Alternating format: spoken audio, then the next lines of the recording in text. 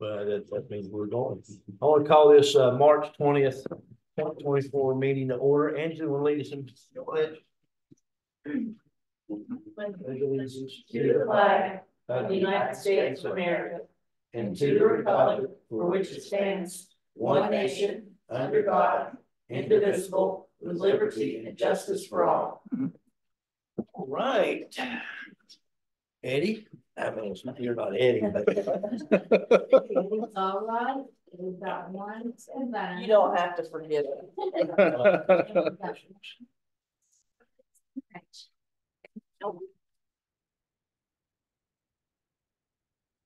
I'll make a motion to approve the real property exonerations.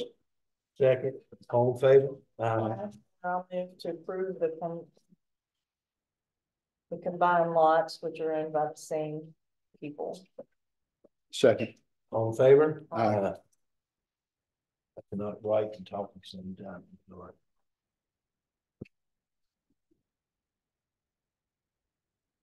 I move to approve payroll for April 5th and 19th. Second. All in favor? Okay, we had some. I can remember. Ruth, anything come up to you? Would you like to say that again? Anything come up that you questioned? I forgot my notes from the last meeting in my box. There was something on the. Hold on. I don't think we printed all of them because it was off. Well, I think we need to stand down on one of these reimbursements until we get more information, because I'm not sure some of these expenses are ones that we can cover under the fire levy. Maybe we can go into executive session in a little bit when it makes sense to, because our lawyer's online. Okay. We can call him and ask him, and then maybe we can get it through, but. Okay. So you want to hold off on the fire? Could we please? Yes, I don't mind. Or you want to approve the rest of them? Why don't we just do them all at once? Because Okay, I'm not sure. okay, that'll be fine. Okay. All right, I'll motion to approve the AM and PM minutes for March the 13th. Second, all in favor? Aye. Okay. State settlements.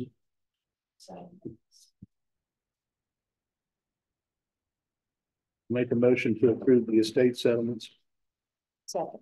All in favor? Aye. There's also a fiduciary position.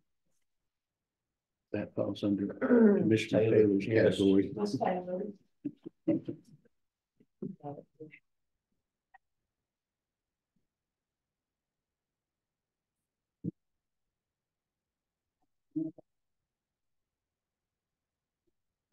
Share knows about this.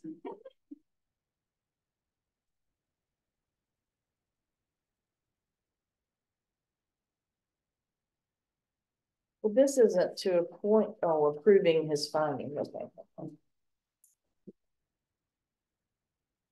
Michelle, you said you have some information about this? Yeah, basically there was question because there was someone who was predeceased in the will.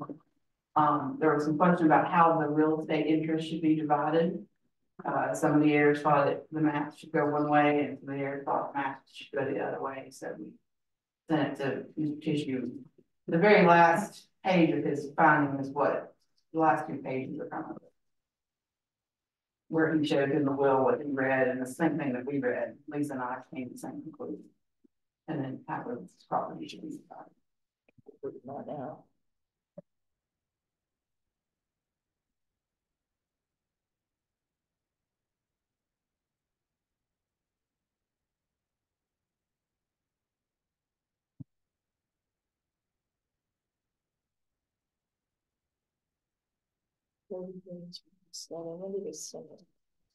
This is the family that. All right, I move that we accept the recommendations of the fiduciary commissioner in the estate of Thomas Wallace Wendell Jr. Second. All in favor? Aye.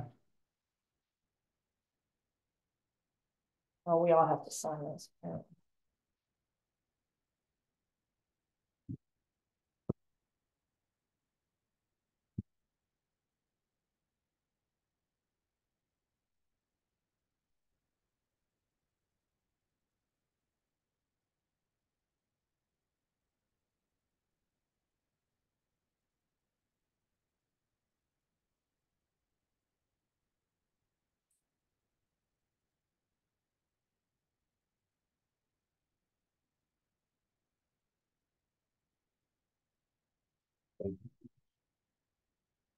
All right, budget. Ruth? Your budget is done Yes. with, I think, everything y'all requested. So it allowed for you to give everybody $2,000 across the board. And we moved some like materials and supplies over to coal severance, part of the sheriff's department, since we went ahead and moved 6 deputies. And Mike picked like the sheriff picked a good combination of the highest cost, lowest cost to average it out, so.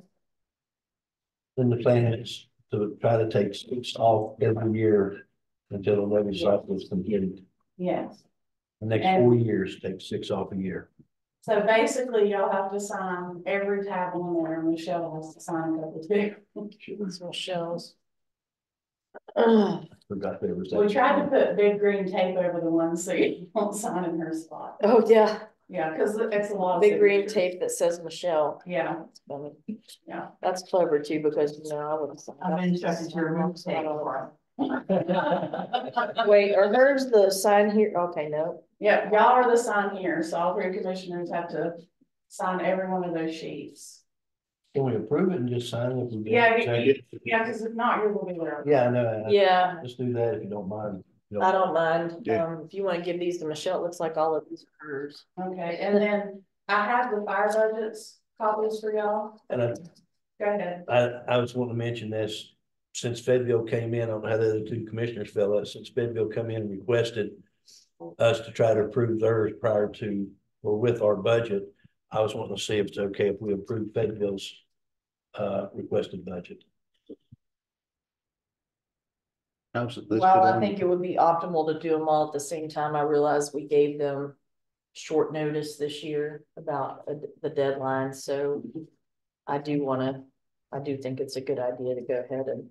And they requested that. Yeah, Come to in, do they- Well, yeah, Fayetteville. they have to do the same budget process. And they presented, and I mean, be honest with you, I mean, we should have had all of them in and presented, to be honest with you, but we give them time. Well, there's only, Next we have a year, lot of them. next year we should do them all at once and, you know, Along with our budget. yeah, along with our budget. I think that's the only way we should have been doing it anyway. Since the agenda says budget, approval, we could go ahead and put the fire one underneath it, would be no issues. Yeah, it just says, but it's generic, so that's your general county and your coal severance budget, and that would be a fire budget, however y'all want to word it. And then we also have some other funding requests y'all might want to consider. They're not included in the budget request, but there's stuff that comes up before, like that June, July, and they're smaller expenses. I made copies if y'all want to look at those and maybe put them on a meeting in April. Okay, Okay. Go ahead, move to. I'll make a motion to approve Fayetteville's fire budget. All in favor? Aye. And did you approve general county and coal severance? Not yet. Should have done that first, but I'm That's to okay. approve general county. Say it again, Ruth. General county and coal severance. General county and coal severance budget. Second. All in favor? Aye. I've done this for 4 years. I should know that. Well, I wanna recognize Ruth for all the hard work and Gia that they have put into this budget, because it is a nightmare, and they did it at the time that the auditor was here, which is a double nightmare. And, you know, we're getting emails from her at 5 AM because she's working on all of this stuff. All day long, and has to do her other work at 5 AM and on weekends. So, thank you. She always does well. And puts up with me all the time. And I put up with Tom. Well, that, I mean, for that, there's no way to compensate you for that. There's no way to compensate you for that. All right, Ruth. All right, you'll need to sign this.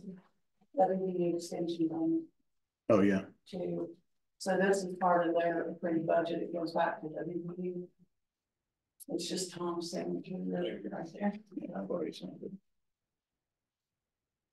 We'll probably miss a couple signatures, but we'll get them. Catch 'em. before the end of the day, right? We always do. I guess it really is Michelle, isn't it? For the first thing, election official lists. You want to show you? Yeah, that's me. You kind of pull my green paper off and it's not my name. Well, that whole first half was Michelle, I think you guys did. Yeah, it is, it's all stuff that's published. So, we have a better list than we did a week ago. We're up to 100 and, I think we're like 100, almost 170, 160 some. We added, there's 4 people that we added since I gave this list to go over to put in your packet. Yeah. So we're getting there. For the most part, the only issue at this point right now is there's a couple precincts that are down that I would need someone in. The valley is very low on people. Like we right now only have 3 people confirmed for Montgomery, for the city of Montgomery. So, you know, we need at least 1 more. But most of these precincts could work with the 4 people they have in them. My only concern is we have absolutely no alternates. So if someone gets the flu the day before the election, I think in the primary, we had a lady that went into early labor. Well, then we had that whole family that didn't show up, right? Yeah, we've had that too. But yeah, there's stuff that legitimately can happen that, you know, people aren't able to after they said they're going to. So, And at what point can you not appoint them? Did you say? I mean, we can keep, at this point, once this list is approved and we've gone through the executive committee lists, it's up to my office to appoint. And we can appoint people up until we'll have a class sometime the week before the election. So as long as they can come in and get training, we're good. We would like to have more notice than that, but that's how it works. The only other thing that I really need, and we will need to do maybe next meeting, because I did not put David Bennett. We have a Republican emergency absentee ballot commissioner, David Bennett. He's done it several years. I'm sure he's willing to serve again. He's never told me no. We do not have a Democratic one. No one was nominated. The person that they nominated last time did not show. I called them. So we need a Democrat or nonpartisan. That can be nonpartisan, that'd be opposite party for that particular. What is it for? The emergency absentee, so they have to be available on election day to go to the hospital or go to somebody's home or go to a nursing I home. remember there was controversy. Yeah, I was last just saying, like, I just figured you should elaborate, so, because not everybody knows what that means. Yeah, so what that is if someone has to request an emergency absentee ballot, meaning they didn't request one during the regular point, then they got too sick to go to the polls, they can request one of those. And that is, and then those 2 commissioners go to them, to the hospital, to their house if they're homebound, or to the nursing home, and can do administer their ballot to them. And so they have to be office party, because you have to have office party people do everything. Those people get paid $75 if they get called out, and then plus mileage. So they get $75 for the day of election day, and then whatever their mileage is from the courthouse to wherever they have to go. How Can you put often? that on the next agenda? We can, yeah, we probably should. Because I didn't put David on this list because I didn't have a Democrat. How often do they actually go out? What we try to do, what they typically do is, we've had one each time we've had an election. We had one in primarily and several in the generals. This last time a hospital had about 30. We try to make it one trip, or like make it all one thing. So wait until they have to have the application in by noon on election day. So at noon, these 2 people would come to the court, or maybe a little before, would come here, get the addresses of and people who would they have to go see, and then go and do those trips. Sometimes it's 2 or 3. I think in the general they had to go to someone's home, and then they had to go to the hospital and come back. So right now you just need us to approve the ballot for poll workers? Yeah, the election. Okay, so I move that we approve the list. Second. All in favor? Aye. And then I also move that we approve the Republican ballot commissioner, or the emergency absentee ballot commissioner. I don't know why they use the same terms. Second. All in favor? Aye. So we'll just have the Democrat on for next meeting. When do you have to have that done by? Because we're not meeting again until April 16th. We don't have to do special meeting? We for it? shouldn't, I mean, I don't know when we have to actually have them named, I think today was the last day I could ask you for how many I needed, but we'd already done that with the previous order. Back in March, or earlier in March or February. So I'd have to look at code to see if there's a particular time. There's probably not, like if again, it's the same thing, if the executive committees don't give me a name, then at some point it becomes our responsibility to appoint someone. So. Okay, well, just let us know what you need if it comes, you need us to do something. Thank you. Thank you so much. Appreciate it. Yeah, so Mike's here for number 10.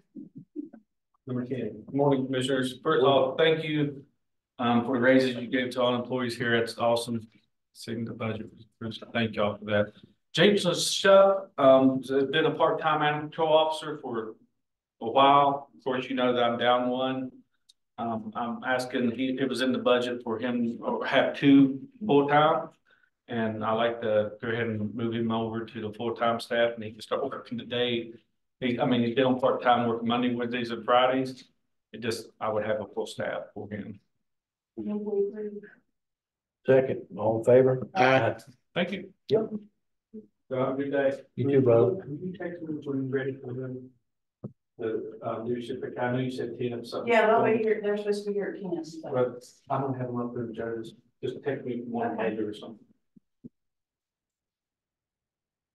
Well, I just realized Wes is not here and won't be here for the Celebrate funding. So he's in that. You know, Yeah, I know what it is. I think we can do that without him. Okay. It's a grant, right? No. It's the cell phone. Yeah, it's a cell phone exploitation software is what it is. So You have something to say? It's on that, Allison, just let you know, it's not a grant. We used to, I would take money out of certain ones, and another department takes certain ones to pay for it. And it started getting more expensive. But then when Wes went through and checked how many downloads were done, majority of downloads were done through our detective bureau and then the drug task force also. There's a sex crimes and stuff like that. So we're talking about getting it ourselves rather than casting it out. No, I don't think that's where he's gonna do it. They just asking the county commission, city council, so forth and on, the way I understood it the last time, but I don't want to speak with Wes. He might have changed up on that. I don't know. So he's working on it and he said there's different packages. Yes. Because I think it's between $15,000 and $25,000. But he said there's so many downloads. And he said if you want to purchase more later, you can. But I think what he was recommending was start at the lower level. And my suggestion, because it's already ran out. It ran out March 1st and he didn't realize that. He thought he had to the end of March. Would be approved according to Wes's suggestion. Minimal. Whatever his suggestion, yeah, because I think it's over 15,000. But I also know that he said there's several people that need it and they can't get the info they need right now. I don't want to hold it up. That's I mean, important. it's probably the most important tool that they use these days. I don't mind.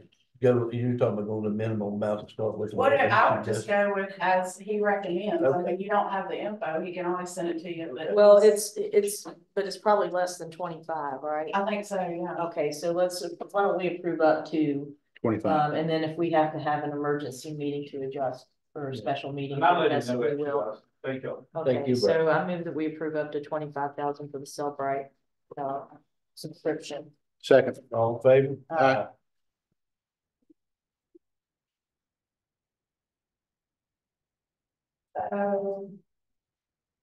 We have that list. All we do.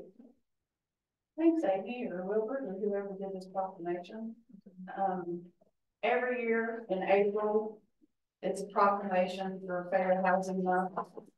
I move we approve. Second. Proclaim. All in favor? Aye.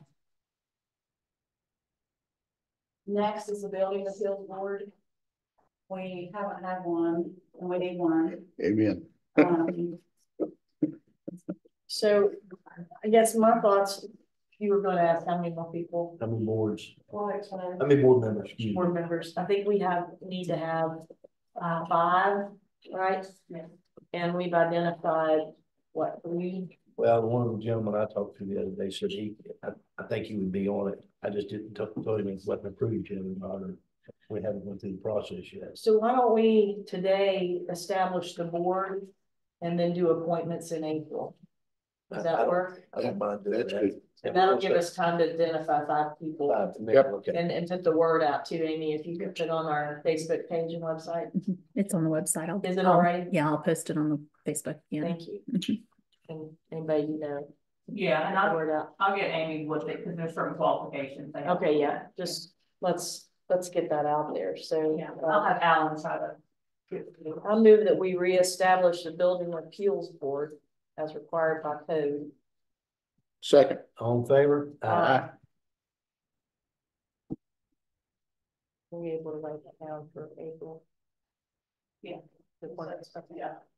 So this is the grant application for community corrections. Teresa had another engagement and couldn't be here, but, it's basically you guys approving that she apply and then you have to sign all this stuff. I motion to approve. Second. All in favor? Aye. Jeff Proctor texted me yesterday and said he wasn't gonna be able to make it today. He's gonna come in and think about make it today. On this. Well, that's too bad. So he resigned from the Urban Renewal Authority, and he has been the chair of that for a long time, done a lot of work to try to sell Oak Creek Park. So first I'm gonna move that we accept his resignation from the board.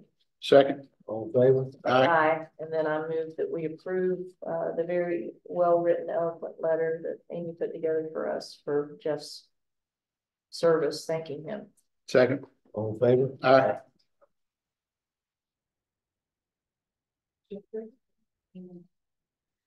Yeah, we approved the grant. Yeah. Did you know? Yeah. Yeah, I missed that. Yeah. Okay. you were shuffling, No. and Tom made the motion. Put it off. Remember, I can hear now. That's a huge difference. Number 7. Just ask for letters. Yeah, we've already approved these, but we have to move to officially approve them today because we had to put them on the agenda. Good. It's just support letters for Senator Manchin's earmark grants for Anstead and Montgomery, 2 projects or 1 project in Anstead and 2 in Montgomery that we discussed at last week's meeting, but hadn't noticed yet. So move we approve. So you have to do no pro tunc. Nothing pro tunc, yeah. it's All in favor? Retroactive. Aye. Okay, so you guys have talked with Allison Navarre about that letter, Yeah. and she sent a draft this morning, but I know it's this Allison will slaughter it, so it's a letter to the DOH about the handicap accessibility at the Oak Hill Town Park. Yeah. So, I mean, you could approve it after Allison. In concept, and then let me circulate it. Yeah. All right, well, we Ken. did discuss it, and Yeah. I think it's an important letter to DOH to try to get some things repaired in Oak Hill, so there's ADA accessibility to its parks. So I move that we approve the letter and concept with my edits that I will circulate. Second. All in favor? Aye. They won't be substantive, they'll just be. Nine. This is the letter Mm. to Southern Soil. And this is about the multiple projects. You guys asked Wes to draft a letter. About a lot of the creek issues. Speaking of creek issues, we got an invoice today, apparently the one in, is it Cannleton? Yeah, Feathers Creek. Yeah, has been done, Oh, good. like he removed those trees, so. Good. I've already edited this letter. If I had any in advance. A motion to approve that. Second. All in favor? Aye. And I want to tell you, Angela and I have worked on this for 4 years, trying to get creeks in our area taken care of, and Southern Soil keeps pushing it back on the back burner. I was able to talk to Commissioner Kent Linhart. And he would also like a copy of the letter so that he can work it from his side back. Okay, well, if that's true, then why don't we? Amy, could you add and then we'll sign it again. You want him to CC it on the bottom? Yeah, CC on the bottom, the Commissioner of Agriculture, so we'll just hold this. And thank you. And re-sign that one here in a minute. Is Leslie Taylor on there? Whoever- Yes. Number, is that what she's? Yeah, this is her resolution number 6 for Armstrong. Powellton, water tank, great. Taylor? Good morning. Morning. Before you today, you have resolution number 6. This is related to the CDBG grant that the commission got on behalf of the Armstrong PSD Powelton Water Tank Project. Originally, this was the Deepwater and Powelton Upgrade Project, but we did have to pivot that to just be the Powelton Water Tank Upgrade. The total amount of this resolution is $2,614.30. And this is 6 invoices from Region 4 Planning and Development Council from August 2023 to the end of January 2024. Any questions, Commissioner? Now I'll make a motion to approve the CGB grant resolution number 6 for Armstrong PSD. Second, all in favor? Aye. Hey, Leslie, we're gonna put those issues that you've been emailing us about with projects 18 and 19 for New Haven and Kanawha Falls on a future agenda, probably on the 16th of April, to discuss and get a full update. Okay, and I would encourage, I sent out an invitation yesterday related to Kanawha Falls PSD. If at all possible, it would be beneficial for you all to attend the call that's March 25th at 3 o'clock. State and FEMA representatives will be available to discuss the Cannleton Hollow sewer issue. 3 o'clock. 3 o'clock Okay. when again? March 25th. 25th. Thank you. Thank you, guys. Have a great day. You too. You think I'm saying? Allison, take a photo of that. If she wants. Number 13 in. So this is reappointment of board and zoning appeals members for Dan Hill, William Hughes, John Hoffman, and William Light. They all expire January 1st. Okay. Various years. So Dan Hills expires in 2025. Hughes expires in January 1st, 2026. Hoffman expires January 1st, 2026, and Mr. Lights expires on January 1st, 2027. I move we approve. Okay, I have a question first, Allison. If Dan is on Board of Zoning Appeals, how can he be on the Building Appeals Board too? They're completely, In different. the board of zoning is under zoning, the building appeals is under the building. Okay, I just wanted to clarify that. Okay, thank you. You are. Yeah, if there were an issue, he could resign and then, you know, once we do those appointments. Yeah. That's a good point. I wasn't, Did we do it? I can't remember. yeah. We approved, right? Yeah. All in favor? Aye. All right, so we got it. And then you have to sign up for the chairs. Okay. All right, the last thing is a discussion decision March 27th meeting. Well, I think that we've handled all of our budgets, all of our requests after this afternoon. I would motion to cancel the meeting for the 27th. I'll second. All in favor? Aye. Not hurting my feelings. I mean, I expect it's possible we'll have to have a special meeting sometime. I For think a couple quick those things. support letters. Yeah, for the support letters and maybe, Sorry, Joe. I'm trying to fix that. maybe we All right, can add turn your back on me. I know how Democratic y'all are. I can't walk- emergency ballot commissioner on that. Like maybe the first of April, Yeah, I think. I'll have to do by Zoom because I'll be out of town. All right, so 9:30, we got, You know, yeah, bid openings. Try to stay on time here. Sign all these. This is for the judicial annex roof replacement and the masonry repair on the memorial building. So we've got Long last. 2 for the annex. Yeah, so here's the 2 for the annex.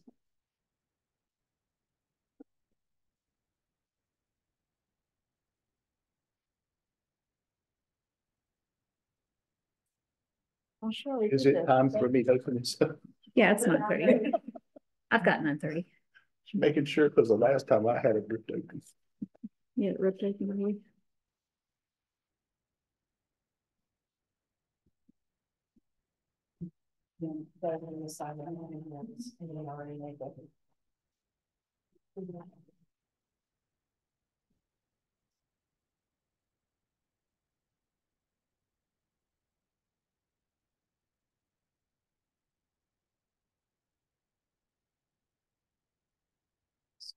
Okay, I have a bid from Tri-State Roofing and Sheet Metal Company of West Virginia for $122,712.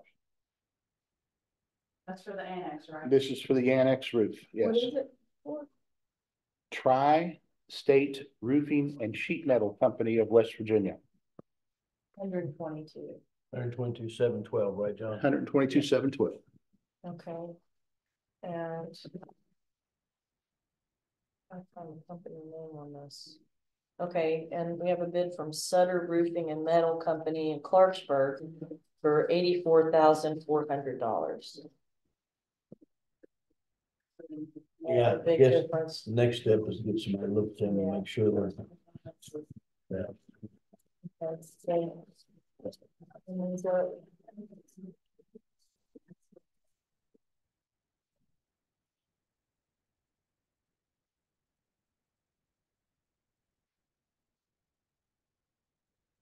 I'm opening a bid from Keystone Masonry Restoration in Latrobe, Pennsylvania. Is the only bid on the memorial building masonry. And this is just the library side, right, Amy? And not the complete library side. Right, just where the. Yeah, okay. So the bid is $82,929 even. Can you repeat that? $82,929. I am shocked. It's a lot better than I thought. I was a little concerned about. Yes, I Yeah, was too. we're gonna have to have that one reviewed too, right? Yes, ma'am.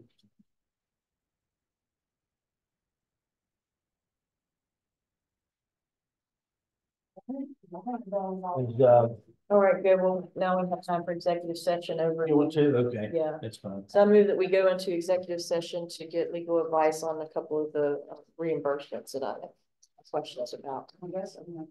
And yeah, he's on there, and Michael, we'll just call you from in the Bruce office.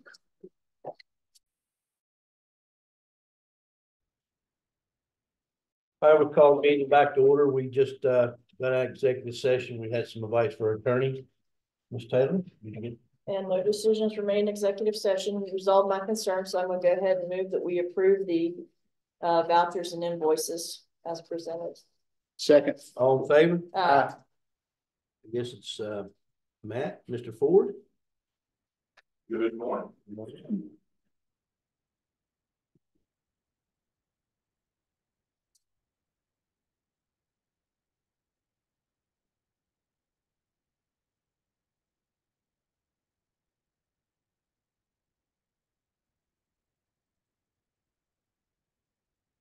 I'm here to cover a couple topics this morning.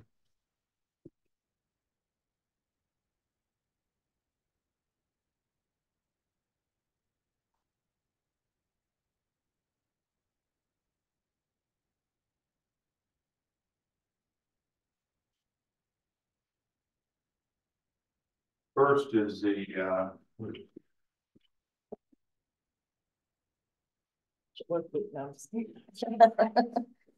what we've been referring initially to as the former Rainhill landfill or dump. It wasn't a permitted landfill, so technically a dump that was used by the town of Rainhill for 20 or 30 years, about 20 or 30 years ago, before the Greenbrier County landfill was opened.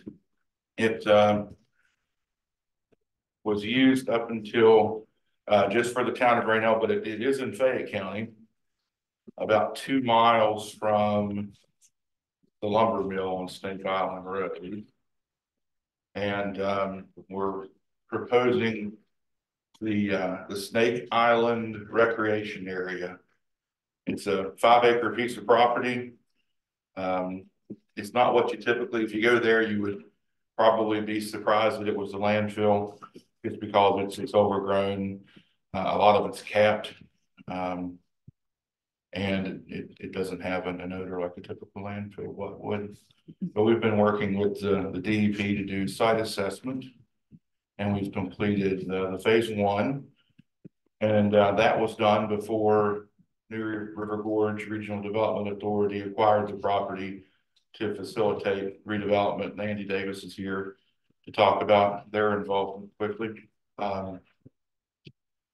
We've done the phase 1. We've started the phase 2. So we've done some soil borings, and the maps that are in this packet. Let's see, the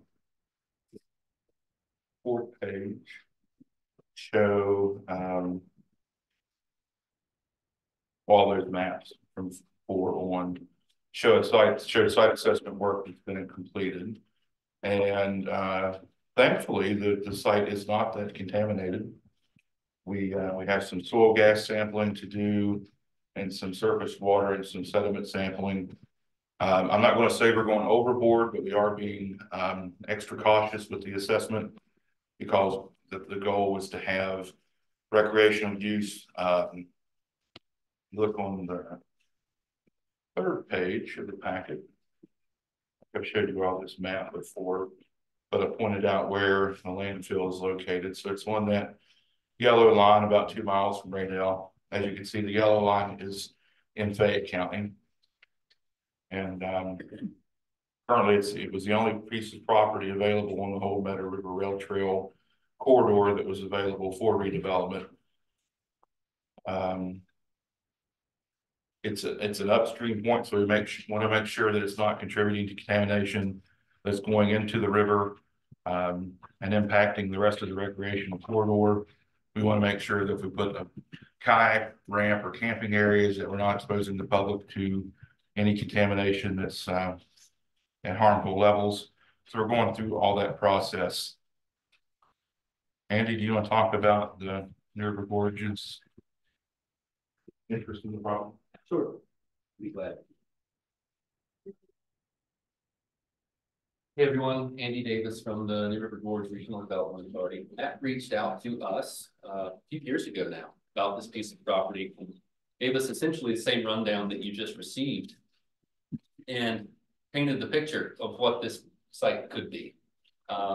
We were familiar with the Meadow River Rail Trail project, and it was pretty easy to see the value of this piece of property as it relates to not only the rail trail, but the vision of the Meadow River Recreational Corridor, with this being an access point for really every kind of trail user.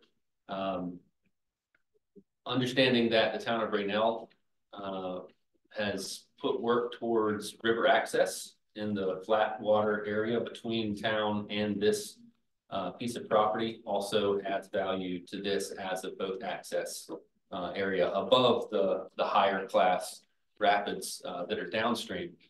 But it would also serve as an access point for those boaters, those skilled boaters who want to put on the river there. So this had a very high redevelopment value, as you know. That's what we ask when folks come to us with redevelopment projects, defined end use, and we had it. So understanding that NRG RDA has played a role with pieces of property that have brownfields contamination, currently playing that role in other counties. Matt asked us if we would take the ownership of a property being as it is in Fayette County.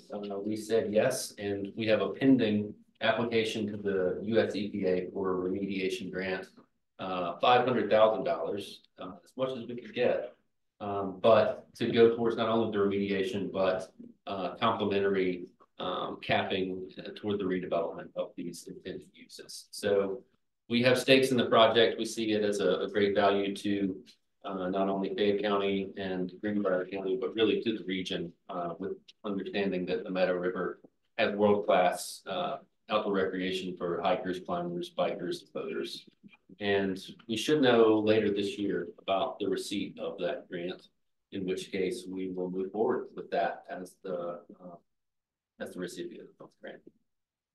Typically, those grants are announced in the summer, and then they vary the date. Sometimes it's early summer, sometimes it's late summer. But should know soon when that grant's awarded. Thanks, Andy. But the ask is, so as I mentioned, all the previous site assessment work was done under contract with the Department of Environmental Protection. And my company, Greenbrier Environmental Group, is also the brownfields contractor for the state. When we were looking at sites to use Fayette County's site assessment grant, this is one that came to mind. So, I mean, really no pressure on Fayette County Commission. If you decide not to fund this, the DEP can fund it. The Fayette County Commission has over $300,000 remaining in their brownfields assessment grant, and EPA is hoping you get to start spending that in quick order. They want other people to, you know, all grantees are being pushed to spend money so that you can apply for more. You have to have a certain amount spent so you can apply for more funding. So we're looking, I put a cost estimate together. It's probably around $40,000 to do the additional site assessment that's needed. We're taking a lot of surface water samples, a lot of sediment samples. And then the analysis that we're running is pretty extensive. Again, just to make sure that the work that we're doing shows that we're not putting public at harm by using this property. And again, to make sure that this property isn't contributing to contamination upstream of everything we're trying to do on the Meadow River. I don't have a problem with it. I don't know how the other commissioners feel about it. $40,000. Yeah. I have a question though. Matt, on sites 33 and 39, both read high lead. Mm-hmm.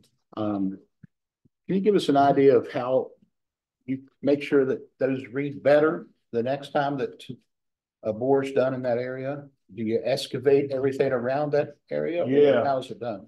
So, see which ones that is. Yeah, 33 and 39. Yeah, like they're over industrial, those will be excavated. Okay. So that goes into the site reuse planning. Like if there's an area that needs excavated as close as those are to the creek, it makes logical sense that might be where you put the river access point, because you got to excavate that anyways. Right. So that's part of the $500,000 that it's not. It's not. That's what they applied for was cleanup funds.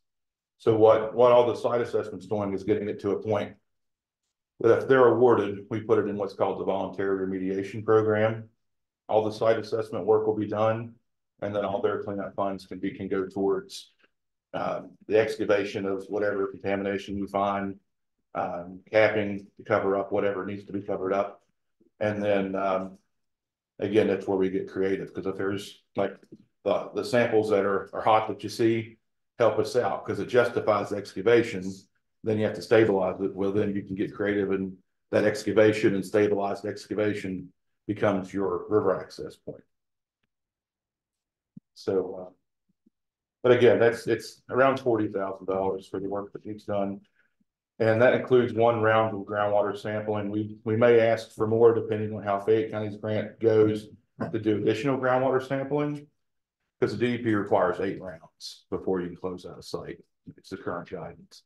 Right now we have 2 rounds on part of the wells and 1 for the rest. So we've got some additional sampling towards the end. But again, no pressure with Fayette County Commission. The cleanup grant can cover the additional groundwater monitoring. The DEP has funds that can cover the groundwater monitoring.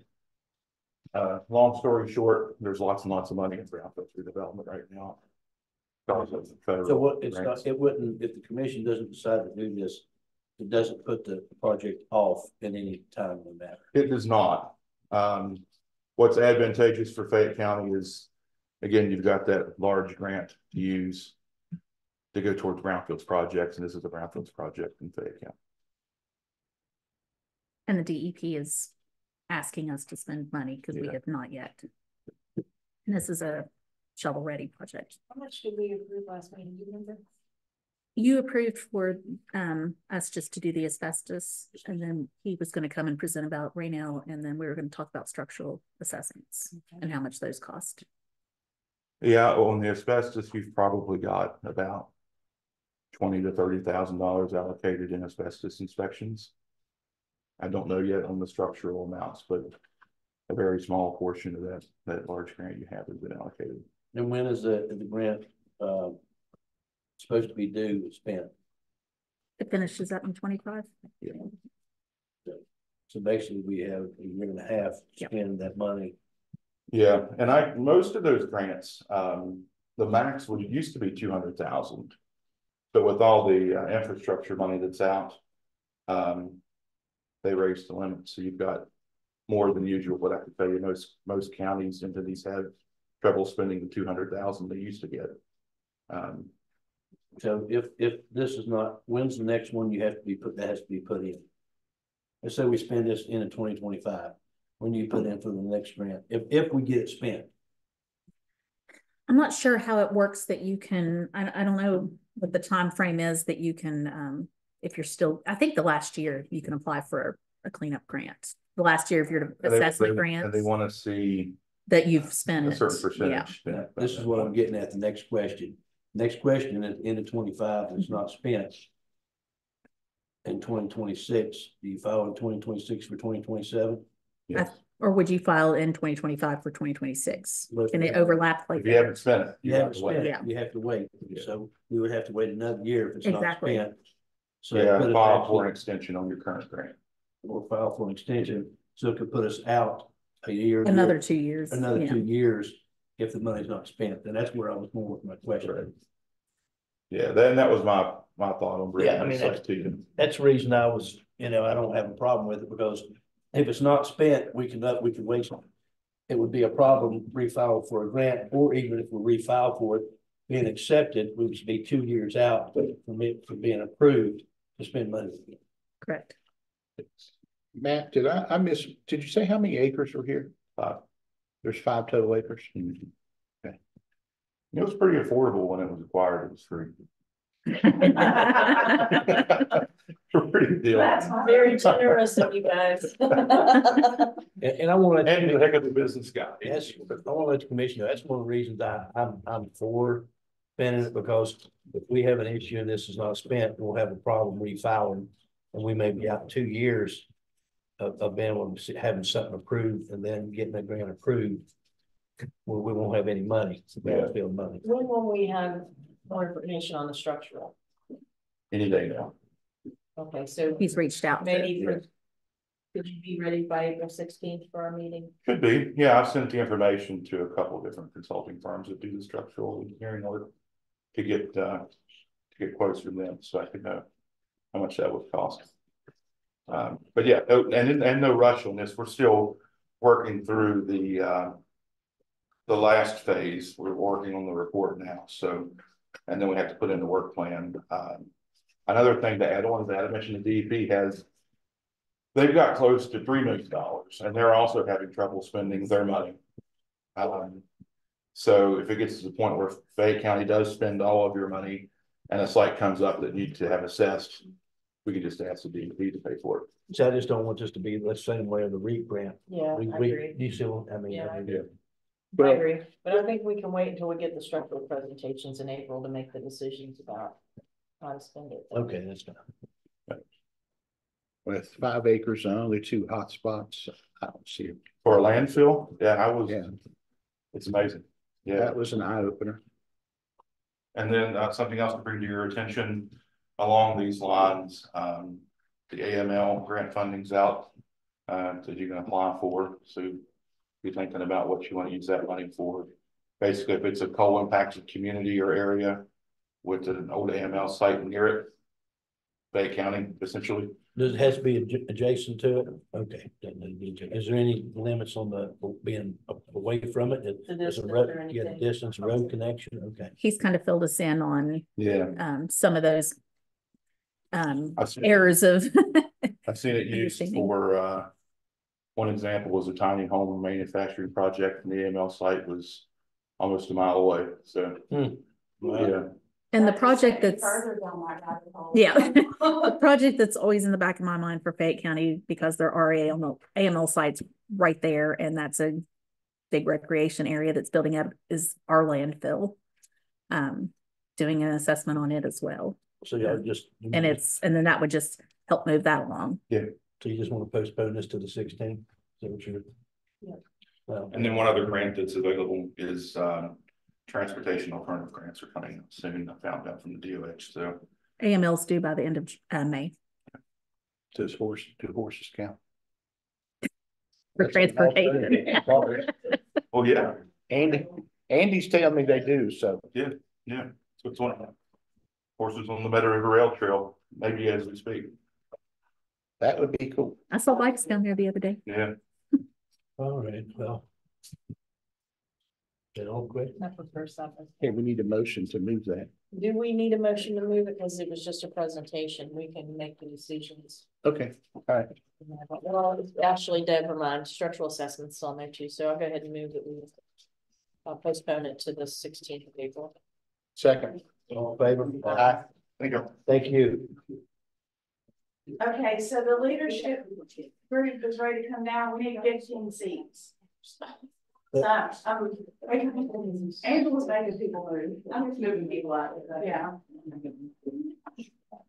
But I think it'd be a good opportunity to, like, municipal people. 11, 12, 14, 15. I mean, I see. You got two on that. Yeah, 2 or 3. Yeah. And then we've got some seats over here. We used to have extra chairs, but I don't know where they've gone to. Let's let the kids get in first. Yeah. Yeah. Oh, yeah, we don't have room for 9, because it's leadership Fayette County. I don't think that's what they call it. It's high school kids. Where are they coming from? Judge Lake's privilege to bring them. I'm clear about bringing them. Thanks, Angela. There you go. I'm clear on you. Okay. Hey, that was really good. Are they coming in? Yeah, he's bringing them down. They're in Judge Lake's. Fridley is bringing them down. Right now?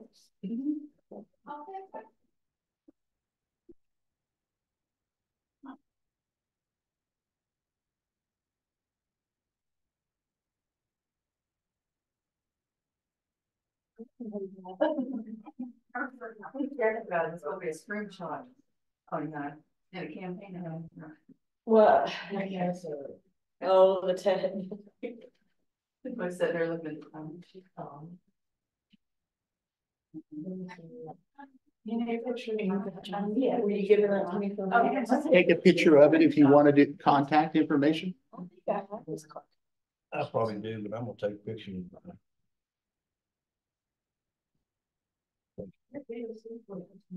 Yeah, well, and I think I'm. Yeah, yeah. I think maybe. I know. I'm going down. That's for this. That's it. So after this presentation, we need to go that one. Yeah. I want, he wants to use. I mean. Well, and I feel a lot of me.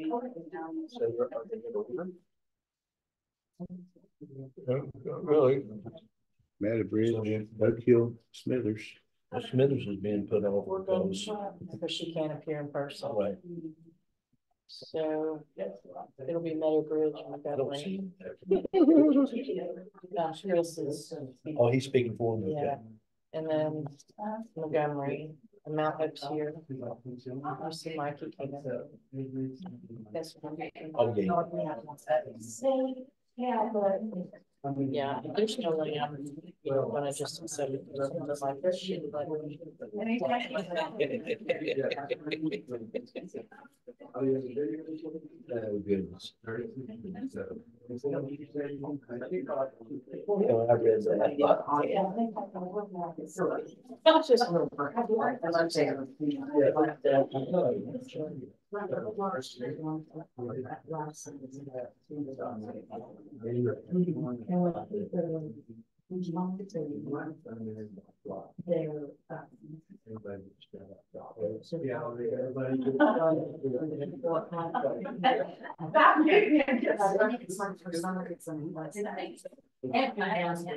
Tyler's talking about the microphone, so you make your, it's in a ceiling pouch, but it.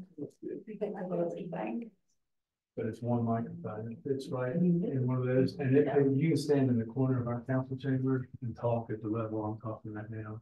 And hear it, just like you're speaking right into the microphone. I tell you what I wanted, I wanted that, I wanted a camera facing back to me. Well, my thought is either it would shut up right up, or someone like me is gonna forget and say something.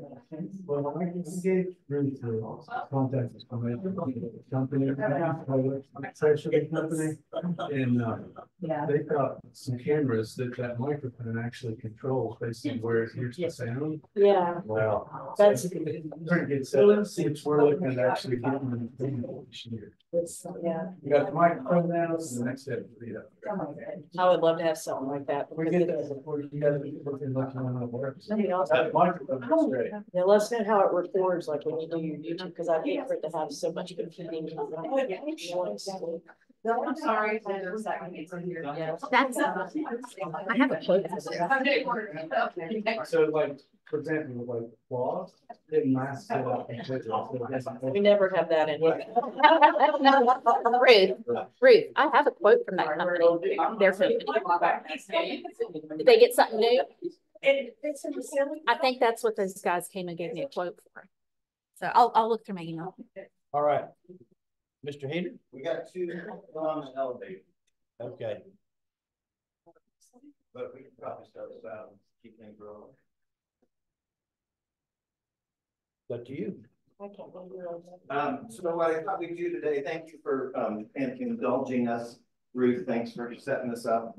And really it's about me, it's about them. And if it's okay with you, I mean, everything's about me, but. They're gonna tell you a story about, what we've done so far this year. And what we're gonna be doing, and then hopefully, they have a minute to ask some questions. Does that sound good? Yes, sir. You want them to come up here or do you need to pass the microphone? They should be practiced at, do they need to speak in the mic for the online? Okay. No, they can come up. Okay. Except for the crutches kid. Okay, who's first? I found it too, they was. You found it? Stragglers. And there's the crutches kid. That's how he referred to you. You can tilt it down towards yourself if you want. Might be easy to just hold it. I want your address in there. Hi, my name is Ashton Prince. I go to Oak Hill High School and I'm part of Leadership Fayette County. I'd like to talk about the first session that we got to have. So we started by meeting together at the Fayette Institute of Technology, and I got to experience and meet everybody that was in the program now. I got to meet Jeff, I got to meet Alex, which is our lead mentor. We then got to go to ACE and we had breakfast there.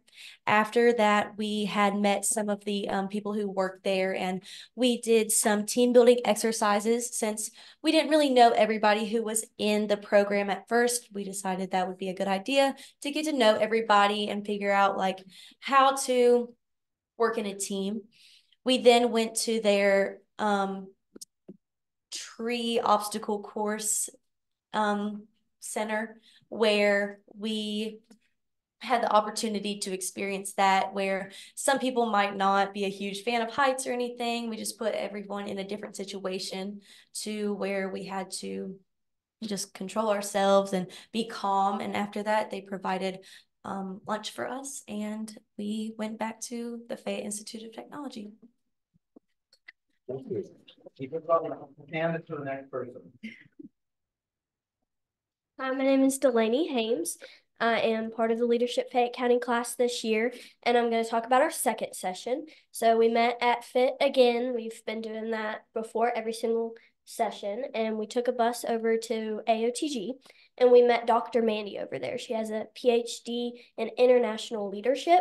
So we are talking to her. We've talked to her probably 4 or 5 sessions this year, and she's giving us a lot of leadership advice, which is helping us. She gave us a True Colors kind of activity. So we did a little worksheet, split into groups, stuff like that, that helped us figure out what our leadership type was and how we can use our emotions and how we deal with things to help other people with leadership.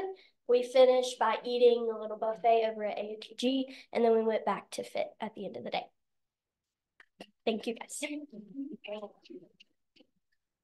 Hello, it's wonderful to meet you guys. My name's Emily. I'm from Meta Bridge and I'm a member of Fayette Leadership. I'm going to talk about Taste of Bridge Day. If you guys have never been, you really should go. It was at AOTG this year. It is every year, so you should go next year. But we helped the judges. We went around and we got the food from the judges for the judges to the restaurants. So we got to do that and we got to eat and we got to experience all the fun stuff. It was a really great experience for all of us, and I feel like we should continue doing that as a class in the future.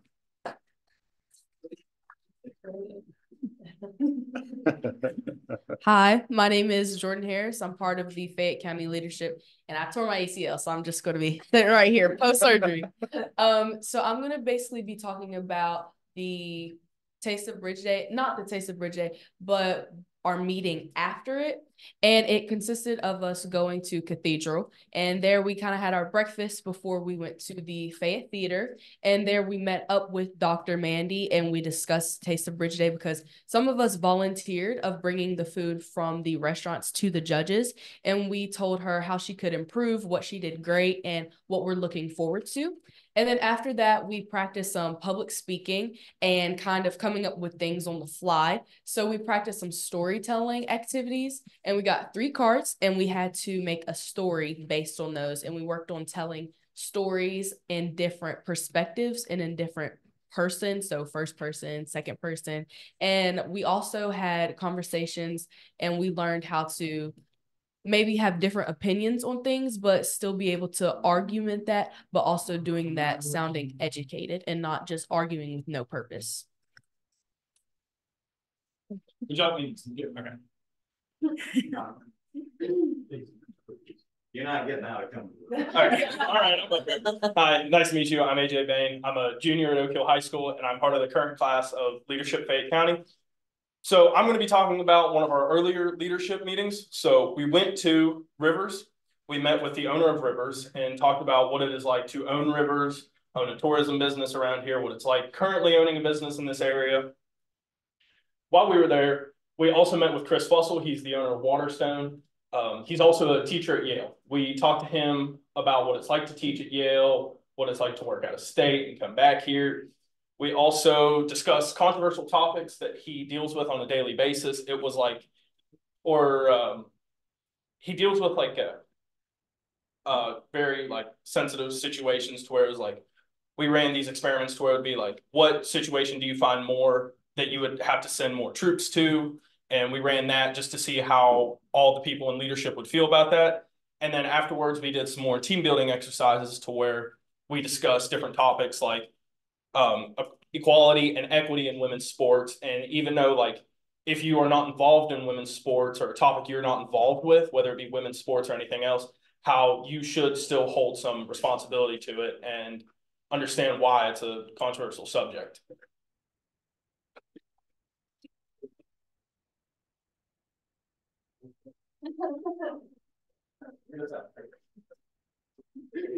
Hi, my name is Jackson Pino, and I'm a part of the leadership class of 2025, and I'm here today to talk about Thanksgiving Day.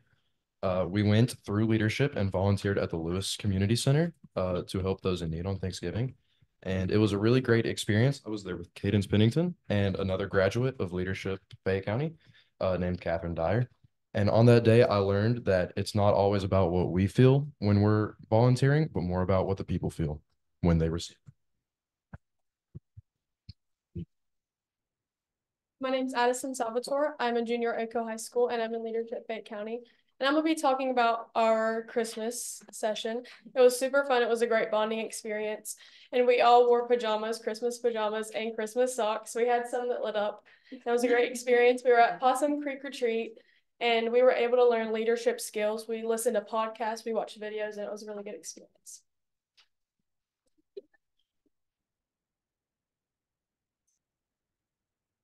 Hi, I'm Janessa Tilly. I am from Oakville High School with Leadership Fayette County, and I'm going to talk to you about our college session. So we met with Dr. Mandy, who was a college administrator, and Mr. Chris Fussell, who is a professor at Yale, and Miss Phoebe, who is a counselor at a school, I think in Ohio, and she does everything with like advising students on college and everything to do with college. So we talked about the application process, early enrollment, what types of colleges would be best for which types of people.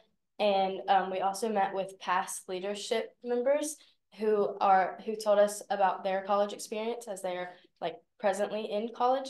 And it was really great to hear their advice and real life experiences as people who are soon to be applying and attending colleges.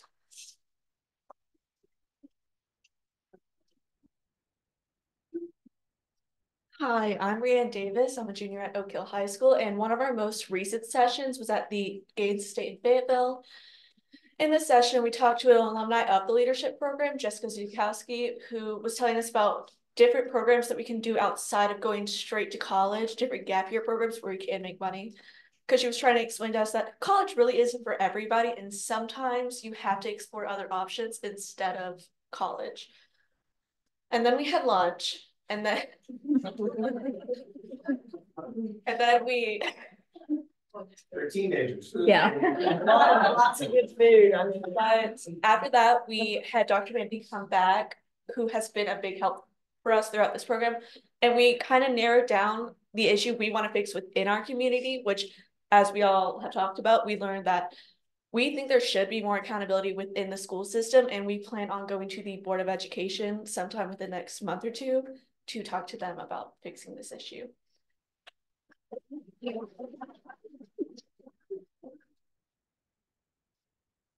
Hello, I am Jordan Floyd, and I'm also part of leadership. A couple weeks ago, we were invited by the Canyon Run Rotary Club to attend one of their regular meetings at the Gaines Estate. And while we were there, the guest speakers were President Gee from WVU, President Stewart from WVU Tech, and General James A. Hoyer, who is president over innovation at WVU. And they were the speakers. And so they talked to us a lot about how they hope to grow West Virginia and how they hope to grow our state through the colleges. And then us as students also got to participate in discussion with them and ask questions and sort of share maybe like our ideas or questions and really talk about how we're hoping and how they're hoping to grow the state of West Virginia. And then afterwards, we got to meet with them one-on-one, as well as other people who attended the meeting. And it was really cool for us to sort of be part of the adults and sort of be a part of the people right now who are in the state and who are also hoping like we are to grow where we live. Who's next? Hi, I'm Talia Hicks. I'm a junior at Middle Trail High School, and I'm also a part of Leadership Fayette County. Today, I will be talking about our most recent session where we had a cooking challenge. At the beginning of our day, we got into small little groups and we decided what we was going to be cooking. And then we went to Kroger and we got all the ingredients we would need for all of our recipes. And then after that, we went and we cooked all of it. For our appetizers, we had a salad and veggie tray. And after that, for our appetizer, we had chicken and garlic mashed potatoes. And for our dessert, we had a cinnamon sugar blondie brownie topped with ice cream. We got to meet the owner of Pinheads, the recent leader of Leadership Fayette County, and also a bunch of other dignitaries. And overall, it was a great experience.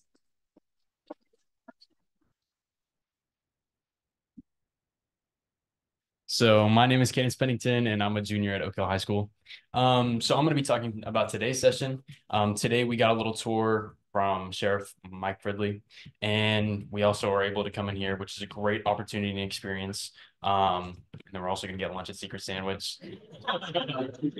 So that's good. But I appreciate you guys letting us being able to come in here and just get this opportunity for us to learn how the county commission actually works. So thank you.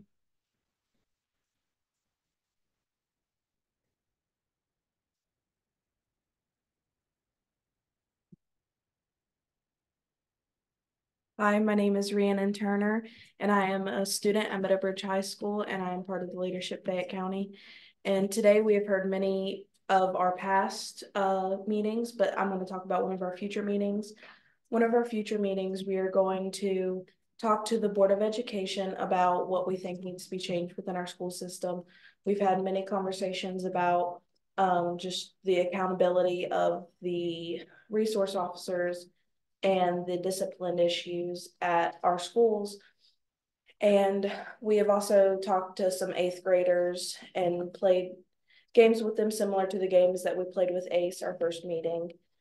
And that's all I have to say. Except for you'll probably have lunch.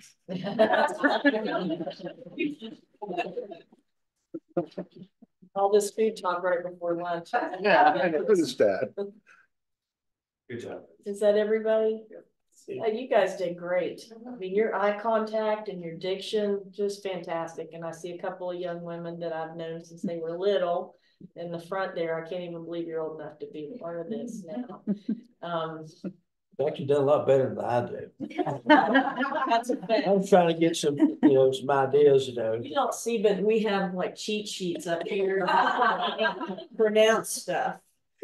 And when I went to school at Oak Hill, I didn't have a professor from Yale. I just had teachers that yelled. Hopefully you don't have that, but welcome. And I think somebody won an award this past week or something. Didn't know. A student or a teacher? A student. Yeah. Why don't you guys go ahead and tell us about what you won?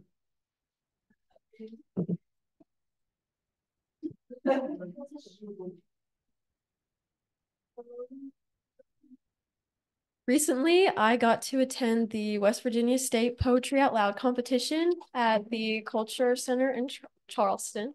And it was my first time ever doing it. And so I was actually very nervous, but I was also really excited because I love performing and I like poetry. And so it was a really cool experience for me to get to meet other people who are passionate about that. And I managed to place in the top 10. So I was and I was very grateful for that. Very grateful to God. I give all the glory to him. I was praying a lot backstage, and I really think he's the one who gave me the strength to get out there and do it. I do perform actually at the Historic Fayette Theater. Shout out to them. But yeah, so I was very grateful to be a part of that. Grateful that the state that's something that they fund and that they appreciate, which are the arts. And hopefully I can try again next year and maybe move my way up. So thank you.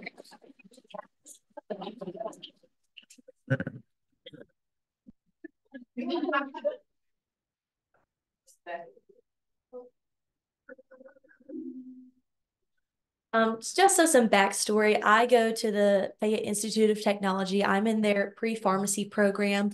So in that program, I have the opportunity to do a competitive event called HOSA, which is for future health professionals. Within that, we have different categories that we can compete in. There can go anything from veterinary, clinical nursing, forensic science. I had decided to compete in pharmacy science. So that starts with our local competition, which is held at the Fayette Institute of Technology. I had to compete 2 skills that was included in the pharmacy science guidelines. I had won first place there for my local competition, so I then got to advance to states. I had to take a test before I could go and compete those, and we went to Marshall University. We're very thankful that they gave us that spot to be able to do what we really want to do, which is advance in the health and medical field. And I competed against 4 different people. I had to do 3 different skills that were also in those guidelines. and I had won first place in the state level in pharmacy science. So in June, I will be going to Houston, Texas, and I will be competing in their international division. What types of skills do they test in pharmacy science? Is it chemistry or? So the 2 skills that I did for my local competition, I had to identify some instruments that we use in just the pharmacy atmosphere. So I had 15 minutes and I had to name 15 items. I had to spell them correctly, had to give the proper use for them. And when you have a prescription for narcotics, you have to have a DEA number, which is completely different with each prescription. So with that, you have to make sure that it's valid. Now you can use a computer and it'll tell you right away, but obviously before you couldn't really do that. So we had to be able to identify that DEA number, and they took 5 parts out of the prescription that are supposed to be in there. So I had to identify those 5 missing products. And sorry, there's also different skills that I had to do for the state one. I had to withdraw liquid from a vial, use the right measurements and the right directions on how to do that. It's very specific, and yeah. It's very precise. Yes.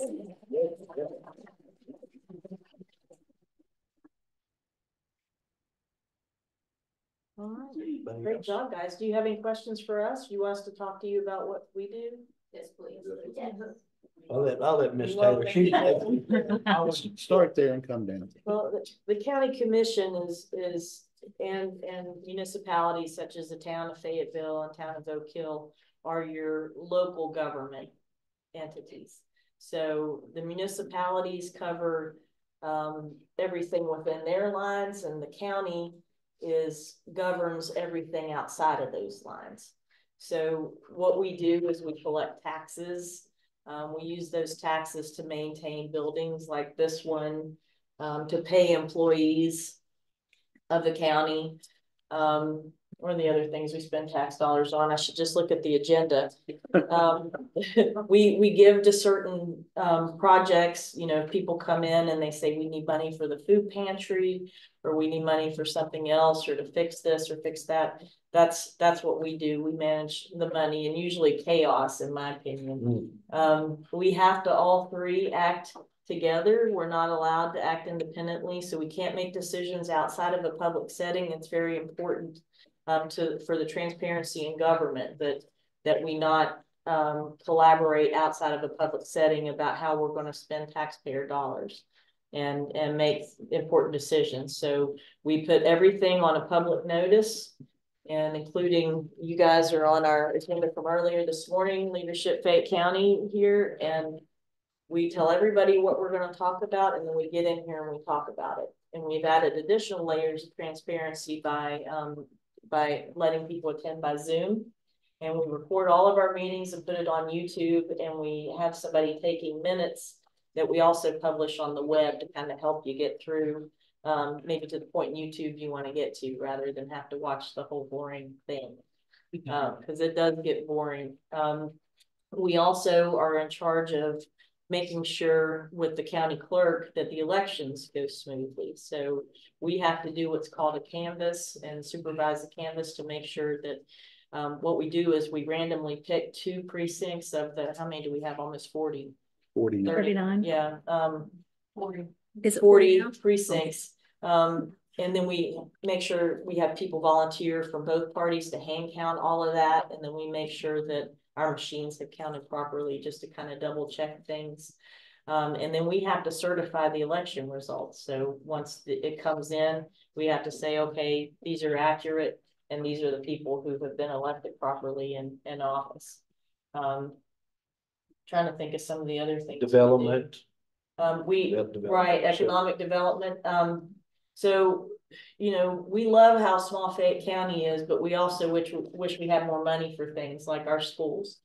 And in order to do that, we need to raise revenue. And the way we raise revenue is taxes.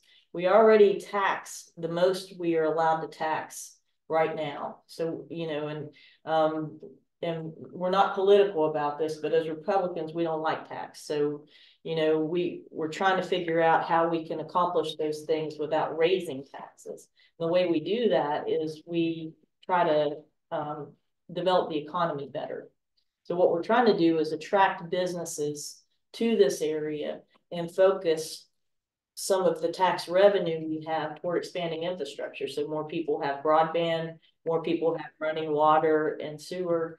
We have places everywhere north of the bridge in Fayette County along Route 19 doesn't have sewer.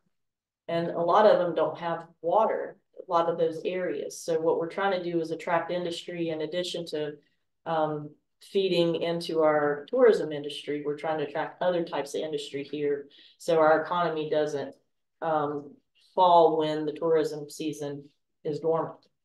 So those are the types of things we're trying to do. And in order to do that, we've got to have better schools. We have to have access to broadband because the internet is here, you know, and we have people here who have less access and no clean water, just like a third world country. So the problem is a lot of those things are super expensive. So another thing we do is we ask for money from the federal and state governments to help pay for these things. So basically they tax us, they take our money, and then we have to ask for it back.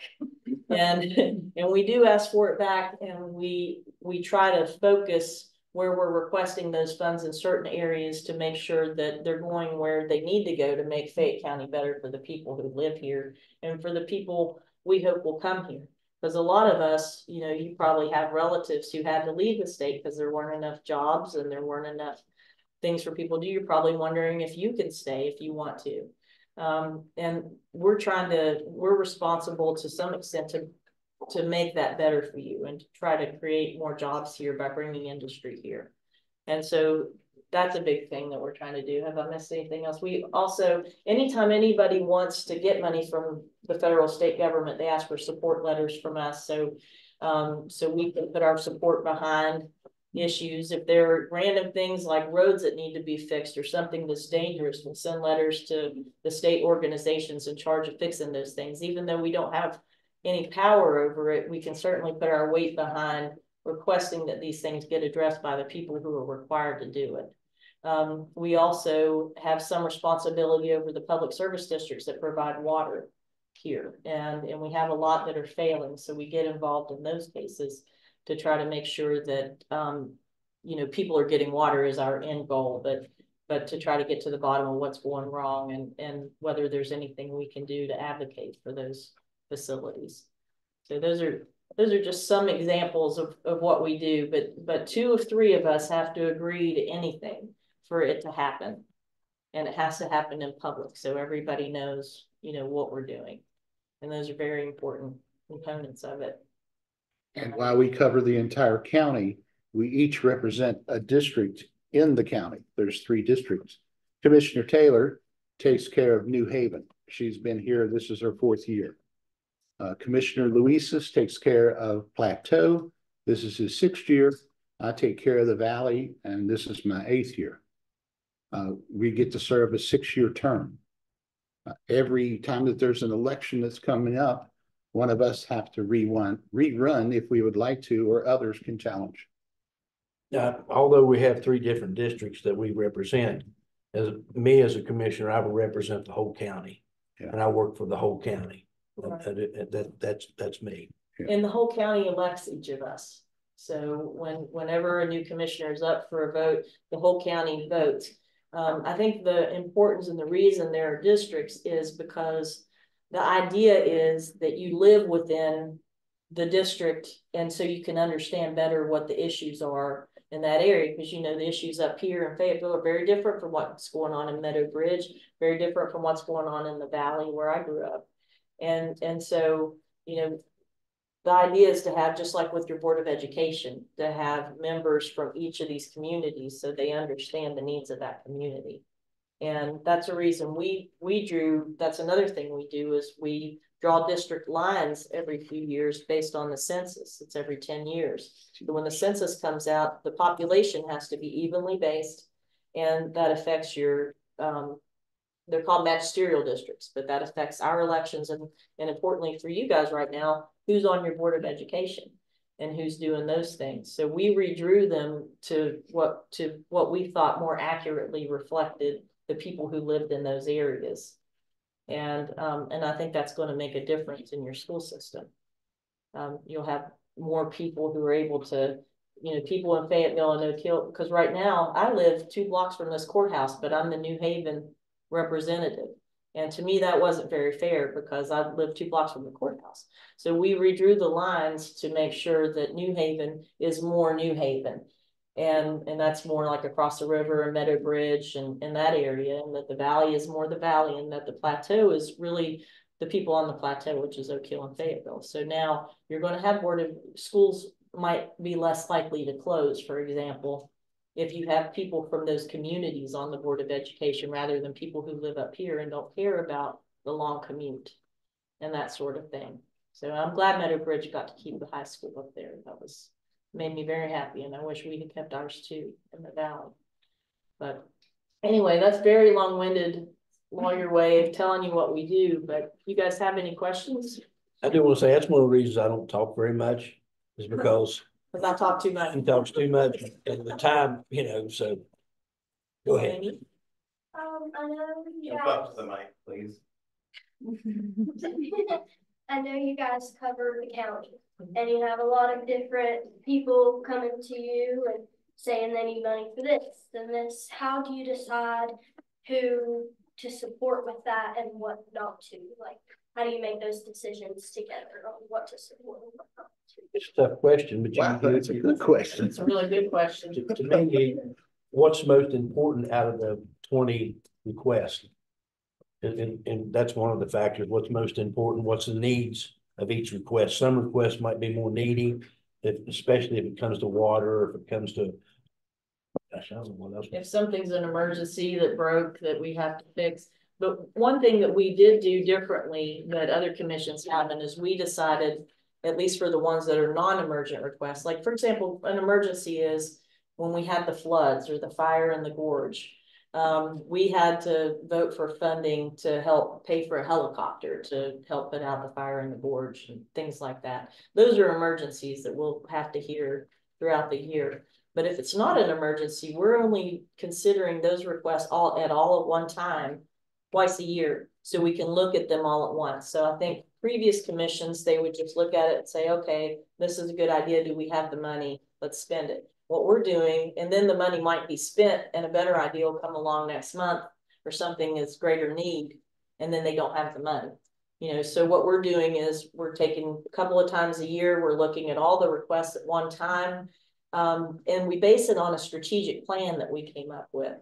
So now there's certain needs that don't fall within the strategic plan, like flood prevention and stuff like that. Probably should now that I think about it, but the strategic plan sets our priorities.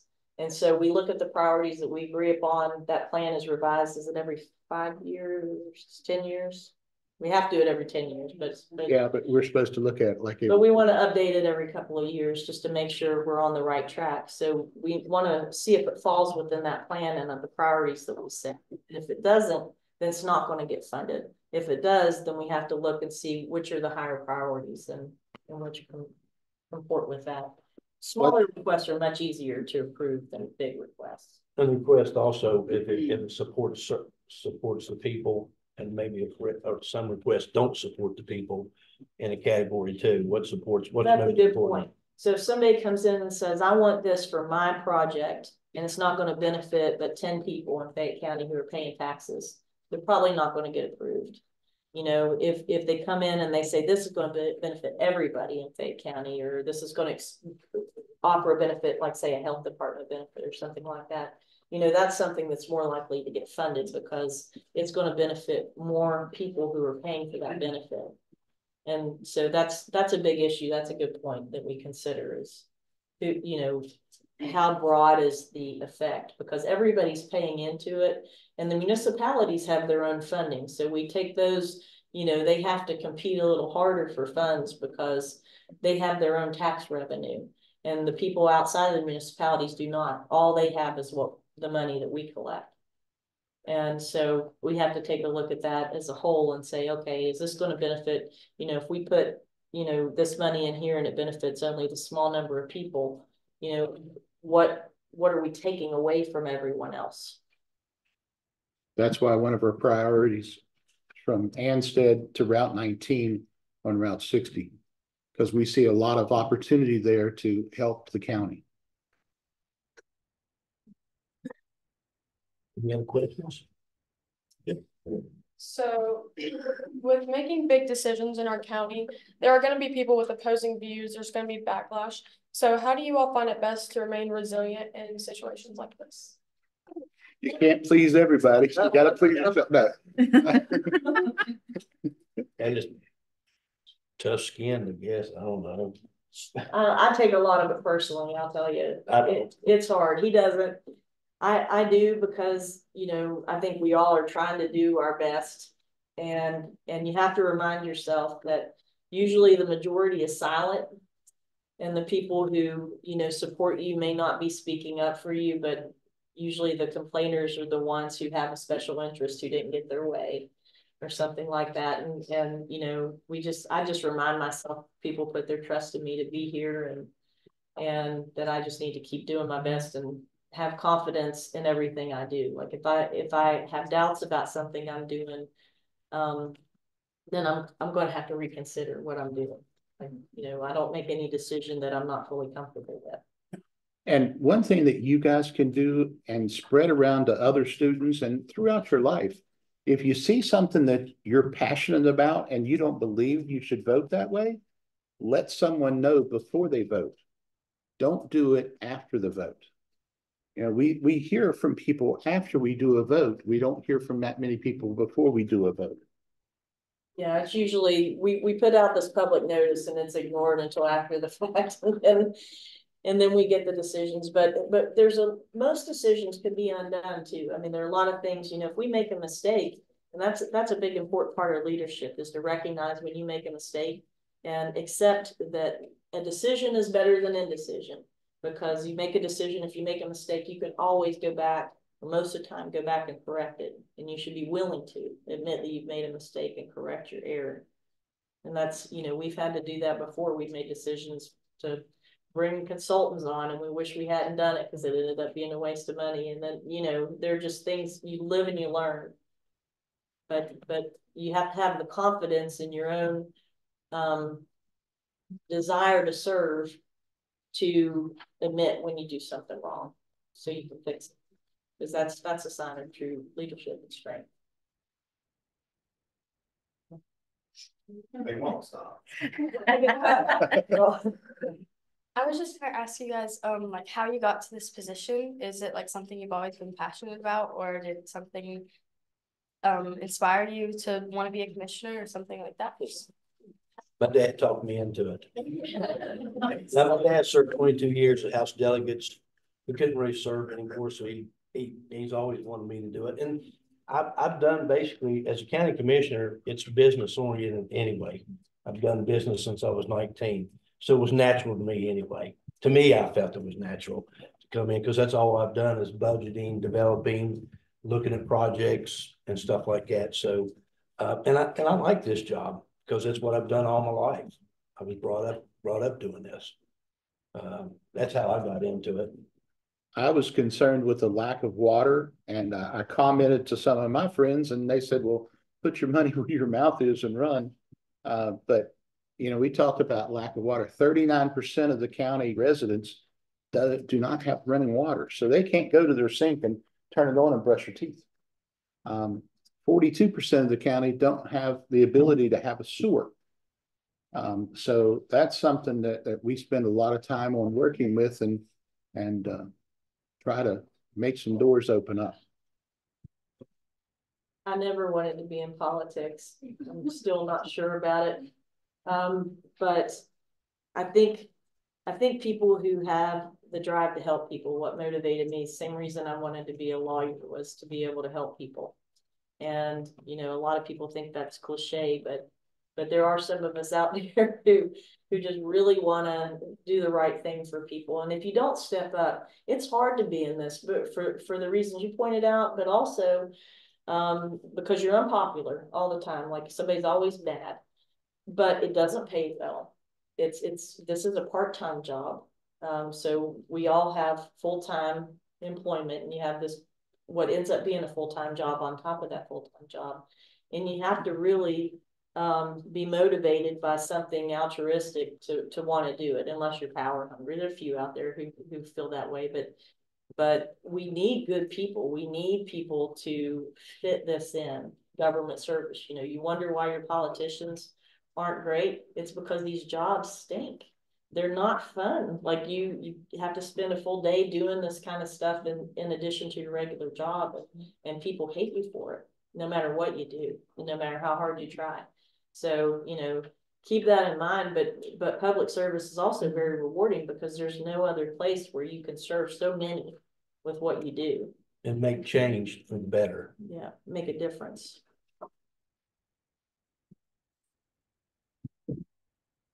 So what I would like to ask, most of us are college-bound students or plan on going to college, whether it be local or out of state. What do you see careers that we should possibly go into that would help benefit Fayette County the best? Like lawyers, doctors, nurses, engineers? Yes, and I tell you what, being in business all my life, there's two assets, I call them assets, but they're probably gonna jump on me when I point them out. Two assets that's very important to me in the development is a lawyer and a bookkeeper or an accountant. So that, to me, it all revolves around being a lawyer and an accountant when it comes to the county commission and development. I mean, that's what I think about it. I think there's a reason. There's no degree requirement for this job. And while being a lawyer comes in handy, we have lawyers. I do not advise the commission as a lawyer. I'm a lawyer and I can think that way, but we have lawyers. So you can, I think the important skill is the desire to help your fellow man. Because if you have that, no matter what your education, and you are humble enough to realize you don't know everything, you can hire the people you need to advise you. And you always surround yourself with people who know more than you, and you always be a good leader. If you want to be the smartest person in the room, you're going to be that boss that people talk about behind their back because, you know, you don't know what you're doing. You know, you got to rely on your people and empower your people. And so I think it's great, and I agree. There was another speaker said we don't all need to go to college, and I think that's true. I mean, we need tradespeople too. But there was no education in the world that would have prepared me for this job. I can tell you, there are just so many different things. And, you know, it's helped me understand statutes better, the rules when I have to read them. It helps me keep these two out of trouble a little bit. But frankly, they don't need me because we hire somebody to really do that kind of work. And there was nothing, I did not feel like my law degree or any of my other education helped me at all when it came to this. It helped me in this position. I was pretty. It helps him a lot. Yeah. It benefits him and him. That's big. But it doesn't benefit me. You know, it did not prepare me more for this. What you need to do is you care and you educate yourself as you go, and you surround yourself with people who are smarter than you. That's how you do it. And if you're talking about a position like this, is that basically what the question was too? Or just any general position, whether it be politics or just a. I'm gonna tell you, if you, and I'm not college educated, I guess, you know, I'm not, both of these are, but I'm not. But in a position like this, if you do what's right and you have the right people behind you, the scenes, you'll be fine. Yeah. And we have committees that we appoint people to. And if you appoint, again, really smart people to these committees to help make decisions that you trust, then they can make recommendations and you don't have to become an expert on every little thing. That's something that you have to keep in mind. You can always put groups of people together and assemble them and let them think of things. For example, we have a park board and they're over the memorial building and the county park. And they know so much more than we do about all of that, about recreation, about good ideas, maybe make the memorial building more useful. And so they'll get together, they'll come up with the ideas, and then they'll come into us with those ideas. One last question. See, I remember you now from the Thanksgiving. Yeah, yeah. So you guys were talking earlier about allocating money in cases of emergencies. How quickly can you allocate those funds to emergency situations? Yeah. That's a great question. So we have to give notice, we have to give public notice, but there are exceptions. We have emergency meetings that we can call, and we can have them as soon as absolutely necessary. So we put out the agenda as soon as we know we're going to meet, just to give as much notice as possible. And then we explain on the record why we're meeting on the emergency basis, and then we vote. So we have called emergency meetings, like when the floods happened in the valley and the fire in the gorge, for the purpose of allocating funds. They had a building, there was fire in Montgomery one time, and they needed some money to knock some walls in so they didn't fall on people. And so we had an emergency meeting to allocate funds toward that. So we can react pretty quickly. It only requires 2 of us if for any reason 3 of us weren't available, but we've all 3 been available for every single one. So, and I think having a great county administrator too to help us out, Ruth. She's the CEO basically of the county. She runs things. I heard the cats. We being the cats. But we couldn't make it without her. I mean, she does an excellent job. She keeps us in line.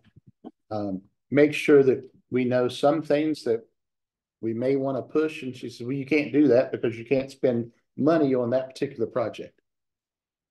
So there are strings attached to every single bit of funding we get from the government. Anybody else? Anybody have a question for the CEO? All right, let's jump. Can we get in behind you and take a picture? Yeah. Photo up. Oh, Go ahead. I want to get hugs from this side. It is. It's all right.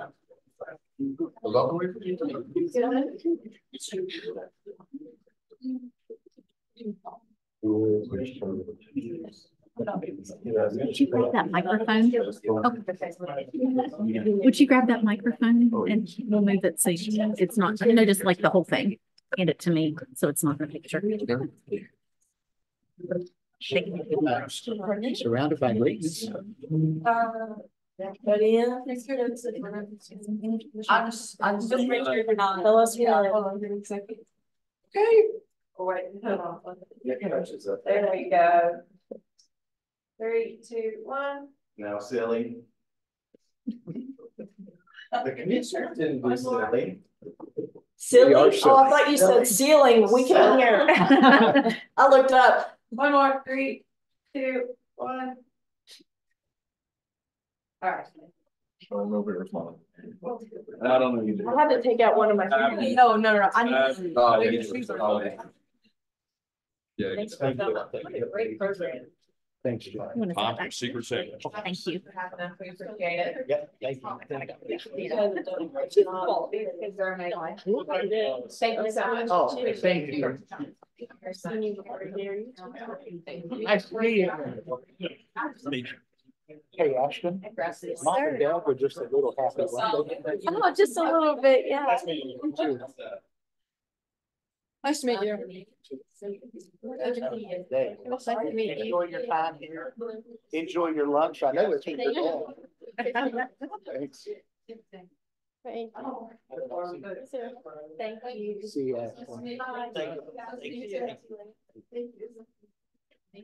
Thank you so much. Good luck with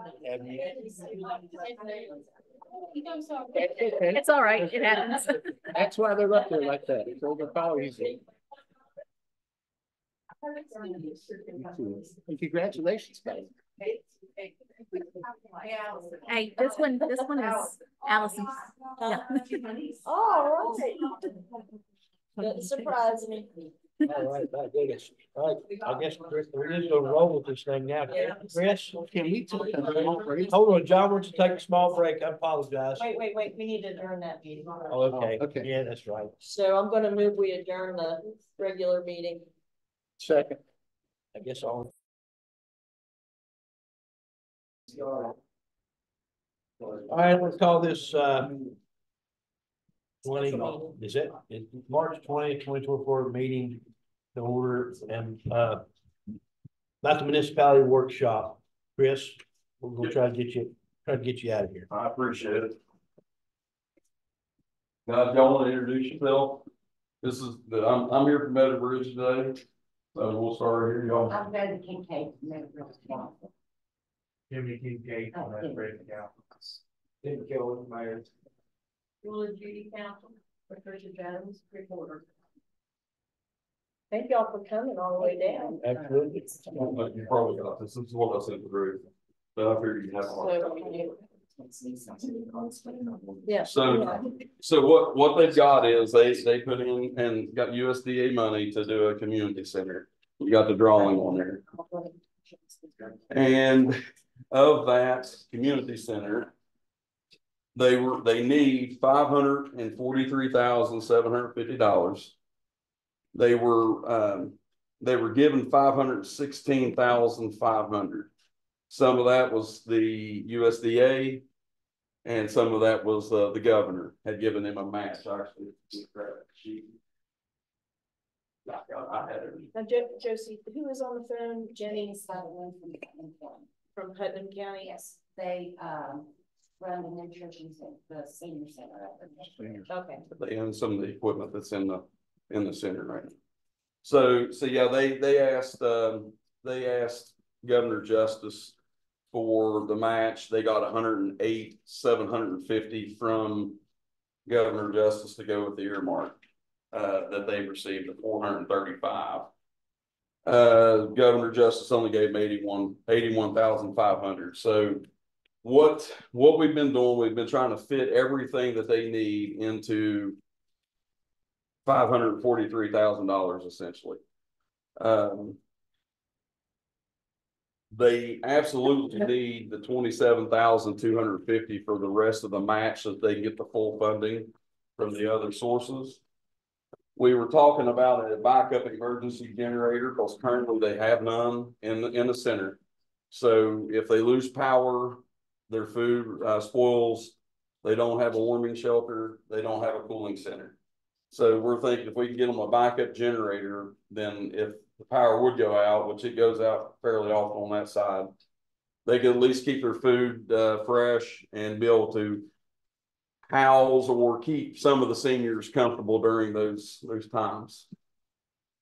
And then we were talking with them and stuff. It looks like, you know, the kitchen equipment, the coolers, the walk-in freezers and things like that, if we could update that stuff, make it a little bit more feasible for them for their operation, it'd be another $22,750. And then there was some additional design cost, mainly trying to relocate that road. You see on that drawing where it says move the road. We're trying to make it to where we could get a really good ADA compliant entrance for the seniors to come in. And if we can get that road slightly relocated, we can get them an ADA. So the total request that we're asking, Meadow Bridge is asking for right now for you guys is $114,500. And that would go into the pot. And that'd give them a final project cost of $631,000. Great.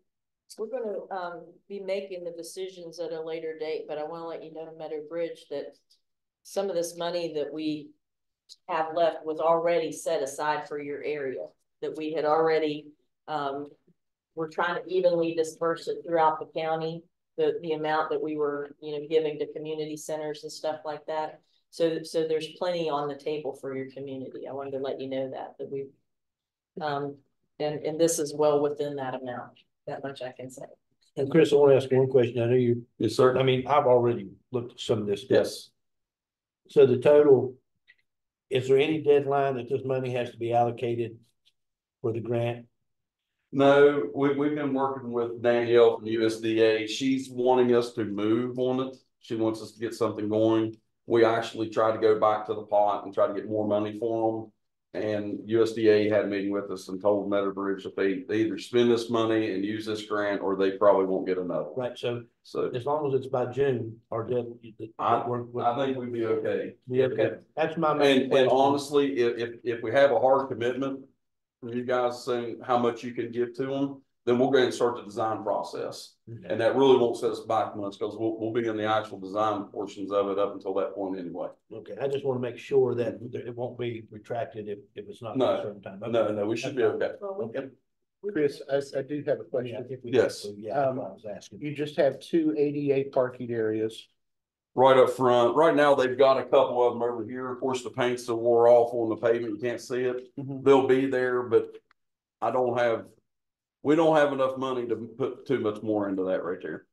Could you check and see what it would be to maybe put concrete down from off the road where a wheelchair could come here and then into the entry? Oh, yeah. That way they could have more parking for ADA if needed. Yeah, a sidewalk and stuff like that. Or someone else could come in on a sidewalk. Yeah. Yeah, we could look at that. Okay. We could absolutely look at that. I think that would serve better than having grass, but you can't get wheelchair. Yeah. Well, I mean, I can't speak for the town, but you know, if you guys look at it and you see fit to give a little extra to it, then you know, there's other requests that they'd like to see in this community center that just wasn't in the budget. So we were looking at trying to add or convert a couple of offices up in the front end of the existing building that could be converted into like a use for the city hall at times, and they could have their town meetings in the community building as opposed to that little place we're in now. But you know, funding don't go as far as what you want. Well, if you come to us with some quotes and some figures, we're going to have a follow-up meeting. There are a couple of municipalities who couldn't make it today. Valley Bridge, Smithers specifically. We could set it for that day. Okay. So if you could address Commissioner Brenneman's concern, maybe give us an estimate for that, and then also this wish list that you have for that building. Okay. We could take a look at that. We can When's consider. that meeting on? We haven't set it yet. It's probably going to be in April. Okay. You know, on Ruth Bill Center. Okay. My guess is we have several things set for the 16th of April already, so I think it'll probably be on the 24th when we have our meeting that day. Perfect. And Chris, this is going to address the insulation in the building and everything else, so that it can be used year round. Yeah. Yeah, it's going to, you know, you see we're putting a foyer on the front end of it to where when you open the door, currently right now, if you open up that door, every bit of your cold air or all the hot air goes out one side, all the cold air comes in, and the seniors freeze to death. So we're going to have a foyer in there to where that doesn't happen. And the way we're setting up the kitchen, when they're cooking back there, they'll be able to have, per se, the air conditioner, or we're going to zone it so they can have the air conditioner running and not have to have a door open, which will eliminate that big draft they have. Which will eliminate some of our power bills, because we've been paying up to $1,200, $1,300 a month. That's a lot. Yeah. Well, I want to let you guys know too that we didn't hear from your PSD when we had our PSD meeting last week, but we also had a couple of other PSDs that weren't able to come in. So if you want to get with them and have them reschedule with us, if they have any requests, the April 24th meeting would be a good time to hear those. So we have some coming through. Danny's is We one do of have some at 3 today, so if they're coming today, that'd be great, but if not, we can finish. She said that she's going to try. Danny's is coming today. Yeah. But if you want to let your PSD know if they have any requests, they should come in, and we're talking about more reasonable requests than we are major infrastructure expansions. A lot came in for excavators and certain equipment, telemetry and things like that. Yeah, we've been working with Mayor on a couple of emergency. They got one right. They got a pump station down right now, so we've been trying to help them get some emergency money to get the pump up and running and stuff like that. There's a couple of things that would be very beneficial for them that I can think of. One's your power usage on those. If we could get someone in there with do some volt testing, find out where all that dead power is going to, that would be some. That right now they're paying $200-300 a month for a pump station that is not running, just dead power, just running onto their system. Where's it going? Don't have a clue. And they got 6 pump stations, and the one at the plant runs, I'm not 24 hours a day, but the one at the plant runs more than any other station, and it's the cheapest one that they have to run, and it's only, how much is it a month? What is it? The whole main plant, it's around $700-800 average. And then they've got 5 pump stations that are pushing out about $200 a month just to run the pump stations. But there's 2 or 3 different sections. You can see there's 3 renovations been done to it. There's 3 different control panels up on there. Like they've just added to it, and you don't even know what's alive, what's dead. It's a mess. So they probably run it in parallel instead of in series, and that's why it's using all the extra power. If y'all can figure that out too, come back, yeah. That would be a benefit. We've actually approached and asked for some money through the government, through Jim Justice's office to help out with also, but we can figure it out. But yeah, this is basically what you're looking at now is kind of what we feel is like that's it. That's our wish list, but it's a modest wish list to at least get the project going. Okay. All right. Thank you. I appreciate y'all's time. Thank y'all. Thank you guys for coming in. Get the warming station in there, because we have a lot of people that are on oxygen and. Don't sleep, Rich. So, the power goes down.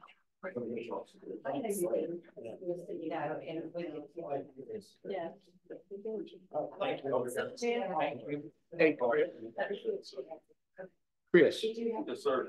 How long will it take to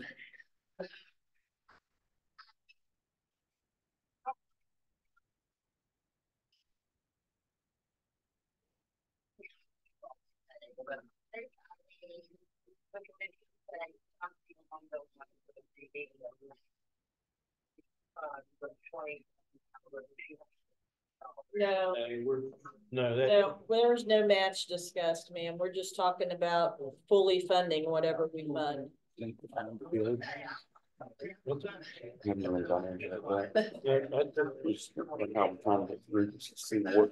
what's the first thing you're doing.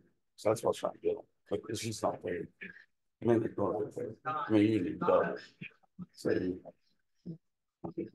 the renovation. We said 6 months. That could be a little bit more to build things. I see 2 months. Wonderful. Well, maybe even that expansion of the handicap parking. Because that's stuff like the occur first. But if you look at that, the way we're doing it, we're basically eliminating 3 the 2 walls, existing walls. Mary England? Yeah, I know you gotta get out of here too. You ready? I'm ready. Come on. All right, thank you guys. Well, it was hot in here a minute ago. Thank you.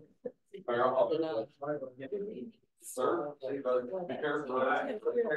We'd love to. Okay, just text me. I said,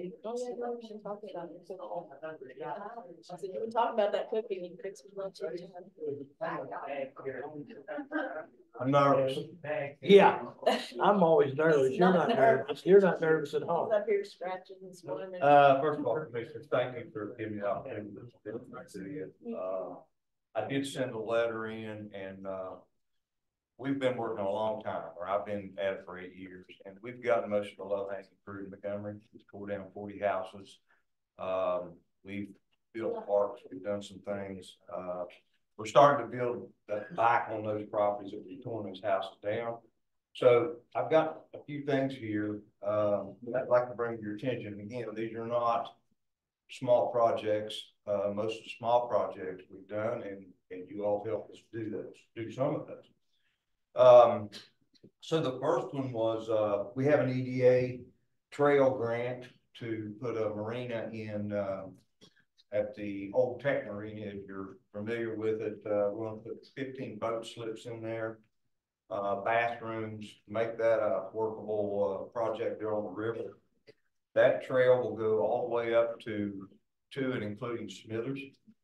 We have an approved EDA grant. In fact, we're getting ready to let it out for contract. Montgomery has put in match money for that for $87,500. If you all participate in that, that would be greatly appreciated. That is a $1.4 million grant that we have. But that's not the big one. The next one's a big one. We have, a federal, we're waiting on the federal budget, as most people are, for 2023 grant that hasn't been approved yet. It is waiting approval for the Senate to approve it. It's made it through all the hurdles. But that's a $4.5 million grant, and that's to build a indoor-outdoor event center on Berry Street, where we've torn down that entire block. We've done that with FEMA money. We've done it with various types of funding that we've gotten, but we have one more building to tear down there, and the entire Berry Street will be vacant and it'll be ready for the event center. That project, as I said, was $4.5 million, and the match for that is $300,000. If you can't do that, if you could do any portion of that, it would be greatly appreciated. I mean, I know you got restricted funds, so but that's going to require a match of $300,000. The other one is removal of the old high school that burnt, that you all helped us knock the walls down to keep it safe. That project's probably going to cost around $600,000 to $900,000 because it's a brownfield now. We're working with the brownfield folks, and well, I don't have the property yet, so it's taken me 2 years, and we've just about secured that. It went through its last hurdle. And so that one is out there. I'm hoping to get federal dollars for that to help clean that up. We talking about the REAP grant? That's state though. State. Yeah. But I don't think they're not gonna fund all that. I don't think they have that kind of money. Thanks. But they probably do. REAP? No, they got $30 million in the account right now. So I'm gonna go after that, but I just want to bring you up to speed on that. We have, as I said, we have one structure left on Berry Street, and it's the old Eagles building. It's a 3-story structure. The last large structure there. Would like for you to consider participating in that removal. We estimate the removal of that building to be $90,000, which the city can put some money in it. I can look for other monies for that. Another program that we have is, and it's in its infancy, so I probably shouldn't be put on this list yet, but a boat launch under the Montgomery Bridge for river access. We're estimating that's going to cost about $80,000. And the last and final thing is the Pavilion Park at 4th and Harding Street, which is, we put that there for the people that live in the high-rise building. Most of them have electronic wheelchairs, chassis, and that type of stuff. So we're building a park there right down from that place. And, I put on my list, I asked for $35,000, but we've already put 14 in it. So I really only need 22,000 to finish that park. That's not a real big ask. But again, we've just about gotten all the low-hanging fruit. As far as tearing down buildings, I think I've got 4 more, and I'll be done. I'm going to be tearing down 5 more quickly this spring. Again, we are a couple of other things that we're doing is we're applying for a $200,000 grant to finish street lights on Front Street from where they end there to the dialysis center all the way to Montgomery Fire Department. We're estimating that to be about $200,000, so that would be a $40,000 match. Now we've applied for that; we don't have that, so that's a lot of stuff. Yeah. What are your priorities? My priorities is the event center. And like I said, if you can't reach it all, it's $300,000, but I'll go somewhere try to find and I have the city hall refurb that we got $800,000. The governor's office matched that, and we have a water separation plan going on Washington Street, and that was a $1.4 million project, and the governor matched that. So I don't need a match like that. We're putting in a splash park down on the old pool site, and that needs no match. That's 100%. So, and then we have second phase of that, excuse me, in the 23, but our congressional ask, we have, and that will be no match, and that's another $1 million. So hopefully we'll have a real nice splash park down where the old pool used to be. So I don't need any help on that. But again, this is big items, and because we've got the low hanging fruit, and I'm tickled to death about that. But now we're getting into the meat of it, and so just help us what you can, and if And Mary, you said that property, don't mean to change the subject, but you said that property, you don't own it yet, correct? No. Still, okay. What happened, Commissioner, is we came to the Fayette County courts to take that property, and it's been a 2-year process. And the judge said, well, did you advertise where this guy lives? Well, he lives in Redwood, California. So they sent us away. We were ready to take possession that day. Now keep in mind, it's been 2 years. We've been sending this guy stuff, cards and certified mails. Brought him to court, but alias and all kinds of stuff. yeah, he's Artist Classico. That's not the name his mommy gave him. He's an alias, and it's just been a nightmare. But so anyway, the judge said, I want you to go back and advertise in Redwood, California, which caught us off guard, and send another certified letter.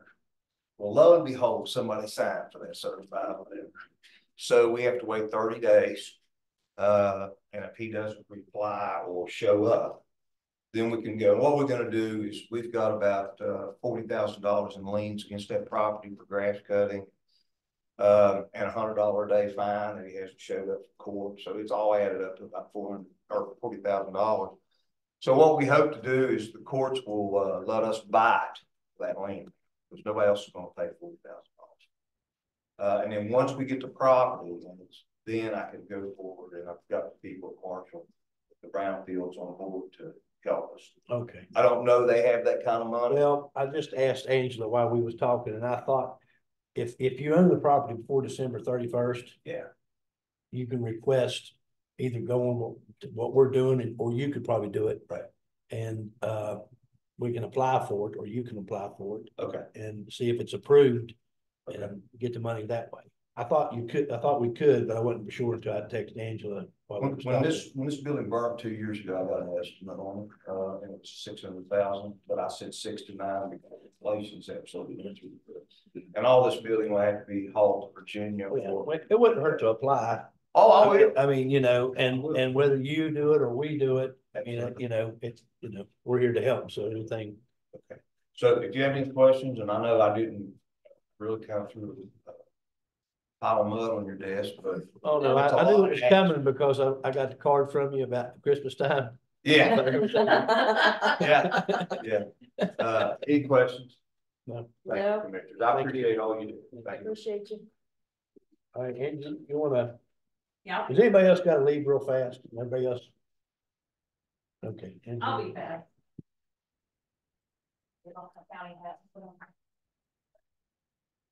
So I'm here actually on behalf of the town of Pax, the recorder, mayor was unable to be here. So you guys did give us $112,000 early on to do our water project. So this is half town, half PSD. This is the expenditure schedule. So basically we are at the end of getting the 40 customers water that never had water before in the Fourth Creek Town Creek, which actually isn't in the town. But we are 92.33 short of after all the invoices, and part of the grant we were able to put radio read meters because our guys used to have to pull the meter and do the digital. So we are also asking the USDA to see if they have any funds, but we're just use a backup in case in a couple of weeks we're supposed to get an answer. So basically that's all the town needs. So that's all you're short is. Yeah, we've expended, it was a $1.021 million project. We're at the end of it. You guys already gave us 112. So yeah, we're hoping the USDA is gonna find some extra grant money, but it's federal. So I talked to my engineer and he said it wouldn't hurt to ask you guys. So. When will you know? It should be a couple of weeks. I mean, we've already given them all of our documents, but that's the immediate need for PAC. That's simple. Yeah, but we have other needs, but this is a immediate. Angela, yes. when Has this already started or not? Yeah, started? this is the end of it. So basically, this will be able to finish up putting in the meters into people's yards so their radio reads. So we only have one water person. He handles 321 customers. So this is going to give him the ability to drive to pick them up instead of having to manually pick up all those meters and read the numbers and all that. So this is just kind of the end of the water project. So this is Horse Creek Town Creek, which is there close to the turnpike. It's visible. I'd like to ask the commission if they would put this on the 16th. You should say 2 weeks. We should have an answer, yeah. 2 weeks.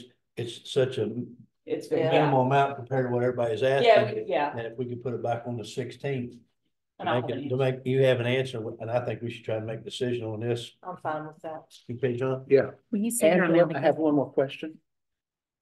Did your engineer try to increase costs because the cost of material went up?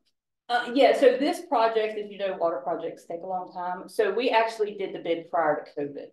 So what happened, and that was part of it, was in 112. What happened is when we actually got all of our documents and the easements, COVID hit, and then material of plastic went up. So this was part of that, the cost of material. You mentioned that you guys have other projects. And we do, we are working on, we have like 10 dilapidated houses, so I'm going to include them in the December REAP grant. We do have a gym that, unfortunately, when that windstorm came, we're gonna have to get a new roof, but luckily the insurance company has covered it. So after we get that done, we may have some needs as far as just getting that gym. That's our only structural building. Can you have something in for us by the? Yeah, I'll talk to council. Like I said, this was just something quick, but I'll have something in. I'll have council get a priority of some funds and some amounts. Okay. I have that by the 16th. Yes, would be, yeah, I'll get it. And I have one more question. Sure. Did the engineer have to change or update any drawings? Yes, so part of. So they had to do that. Yeah, so part of what water and sewer, y'all might know, but when you do funding, there's a thing called alternate deducts. So stuff like at end of the lines that may not be enough funding. So fortunately, the contractor went ahead and dug the lines. So that's part of the 9,200 short. He went ahead and dug the lines and got that alternate deduct because we have 4 people at the very end of the line, which is actually parallel to the turnpike. They were able to get on water. They don't have a house there yet, but the funding agency went ahead and let us put the taps in so they won't have to pay the tap fees when they do build a house. Okay, cool. Thank you. All right. Mount Hope? Yes, sir. Good evening, commissioners. Thank you for the opportunity to come over.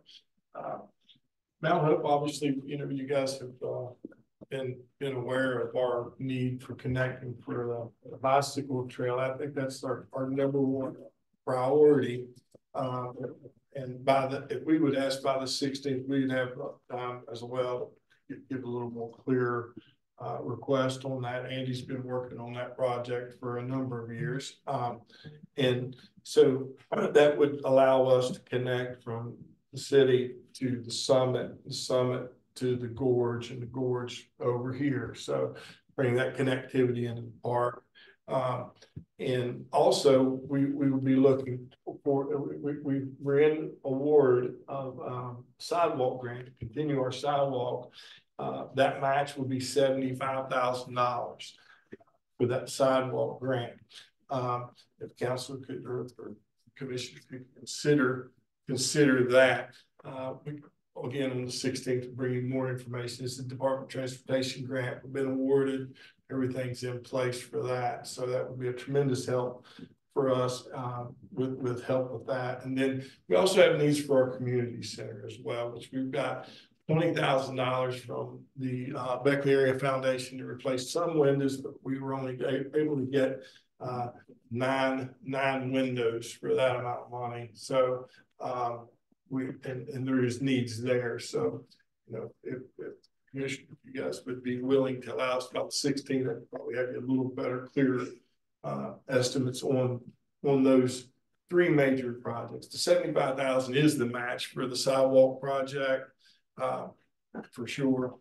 And the community center sort of in question as to what that would be.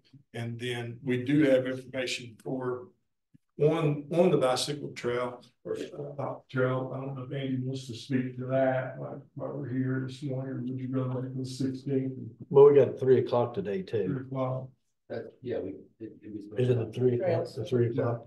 It's No, 3 o'clock's the PSDs. What time is it? 1 o'clock. Okay, there's so many today. Okay, sorry. So aside from the trails, the community center and the sidewalk is our two primary needs right now. The match for the grant for our sidewalk, as well as some of the repairs in the community center. You know what the estimate is for the community center is? What we would need, we would need to finish the windows out. And there's some interior things. Over the last 3 years, we've been able to put a roof on the building and put a new heating system in it just from our budget. But for the windows, it's probably going to be in, which I'd like to follow up with that to get a solid estimate. Yeah. And I would say about $30,000 somewhere, and that would finish us up in the windows. Can you have that by the 16th? Can you have that by the 16th? Definitely. Yeah. Sure. Okay. All right. Well, Thank you guys. Thank you all so much. Okay. How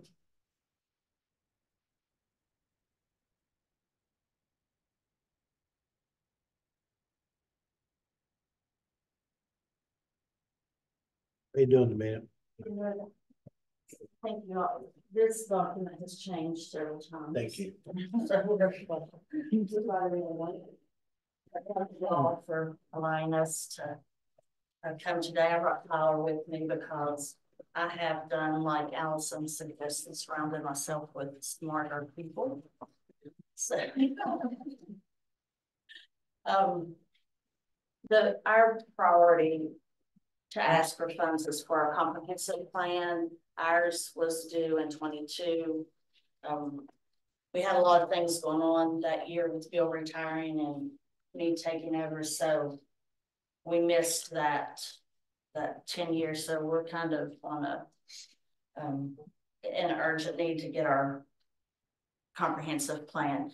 We want to do something a little more robust than what we've had in the past that has just dealt strictly with zoning. We want to look at, our planning commission wants to try to go and look at all the zoning in the area. We have a lot of things that are crazy zoned, so we want to work on that and have the help from the people doing the comprehensive plan so that we can just have a better plan for our zoning for the things that are happening in the city. Along with that, we have a lot of different moving parts in the city now. We have Needleside Park, so we're doing a lot of things. We have a park director, a rec and park director, so he's doing a lot of things with all the parks. We have just things going on everywhere. We want to kind of try to bring this together with a strategic plan and an implementation plan. So we have a quote for the comprehensive plan. We don't for the other plan yet. So we just kind of guessed that total that would come in about 150,000 for both plans. On Roberts Avenue, the next thing is we need drainage and sewer replaced on Roberts Avenue. The problem with the drainage there is causing problems with our road, with that street. It needs paved, but there's no need to repave that street if we can't fix that water problem that's in there. So, and the sewer line needs replaced also, so we'd like to do that at the same time. I don't know if there's restrictions on these funds, but we have our own labor that can do that. So we could get it for 65,000. If we have to have engineering and bid and do all that, then it would be more. So I don't know how these funds have to be used. If anyone knows, I don't know, you, Ruth, is it? I think we can just allocate the money to you and then you can. And then we can do, That's kind of how okay, yeah, that would be good. That's how we've done it so far. Okay. And then Excuse me, you're talking about ARPA, right? So we have to have invoices. Yeah, and then we just have to have proof that you spent. That we. I just want to make that Okay, clear that's because right. some people has not gave us invoices and it's, we don't want to get in any trouble. Oh, yeah. Our auditor pointed out all kinds of interesting information. Yeah, So- I'm going through an audit now, so I'm probably Go gonna kill our have some of that name. too. Trying to keep everything straight sometimes. And the last thing we have is some equipment.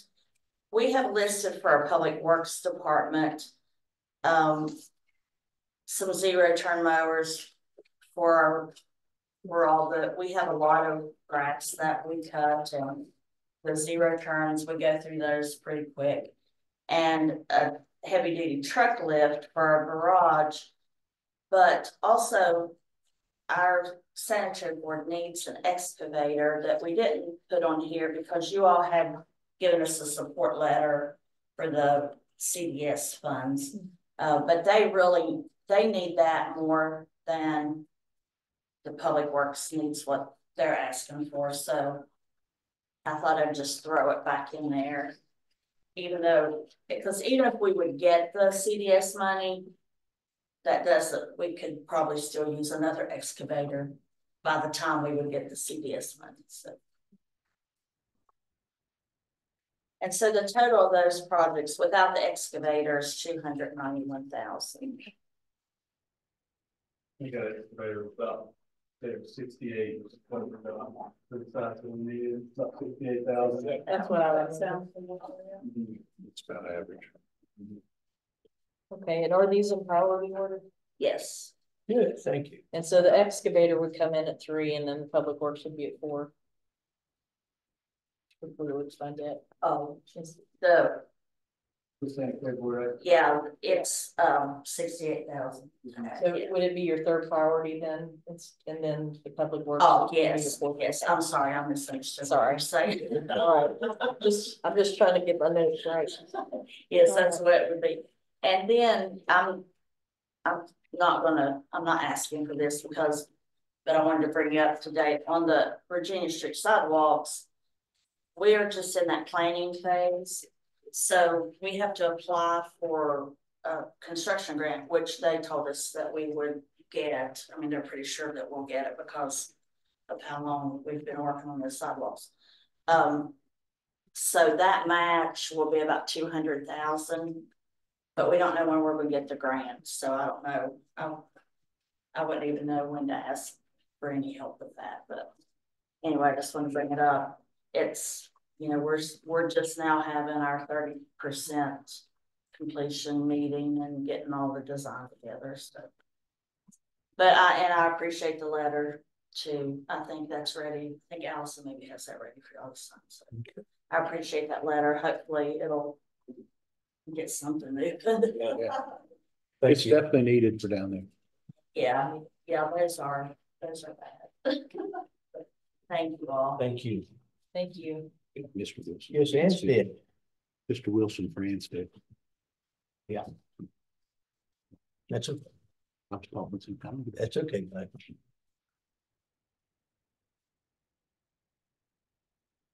Wow, nice. I like this.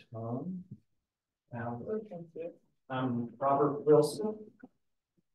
I'm the recorder from the town of Anstead, and I'm here representing our request. The mayor has put these items together, but he went out of town this morning. We have a sidewalk funding issue.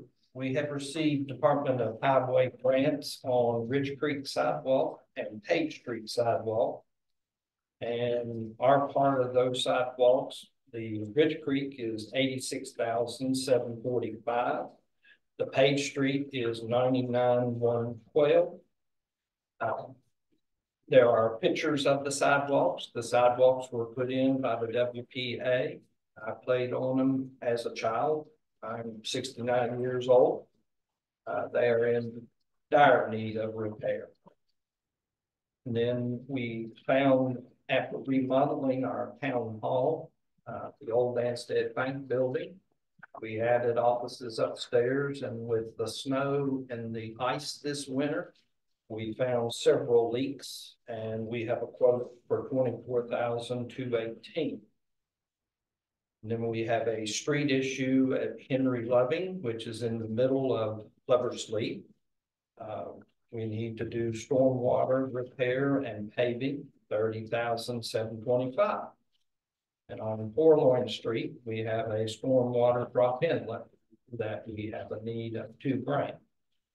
So priority projects for municipal funding, about 242,801.60.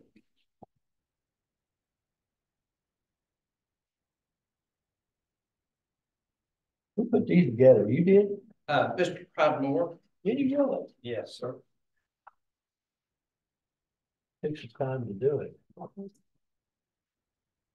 And then we do have some trail issues, but I think that's at 1:00.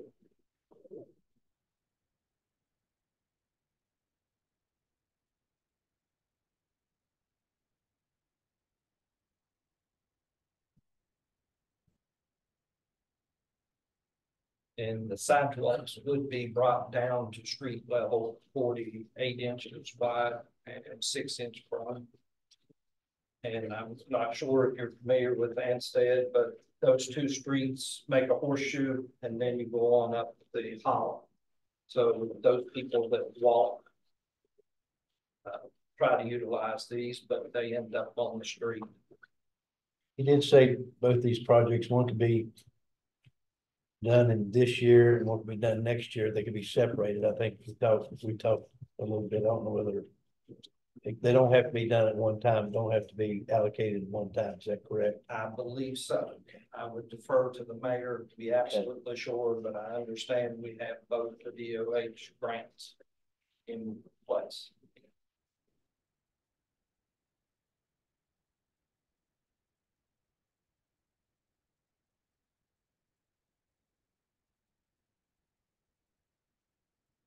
Y'all have any questions? No, picture's worth 1,000. I tell you what, I think this stuff I like to see. See you back up. Thank you. Thank you. Yeah, thank you. All right, I guess is that it? You For the workshop, for that workshop? Yeah, it's up for that workshop. You don't want to adjourn, then get some lunch, come back at 1. Yeah, motion to adjourn. All right.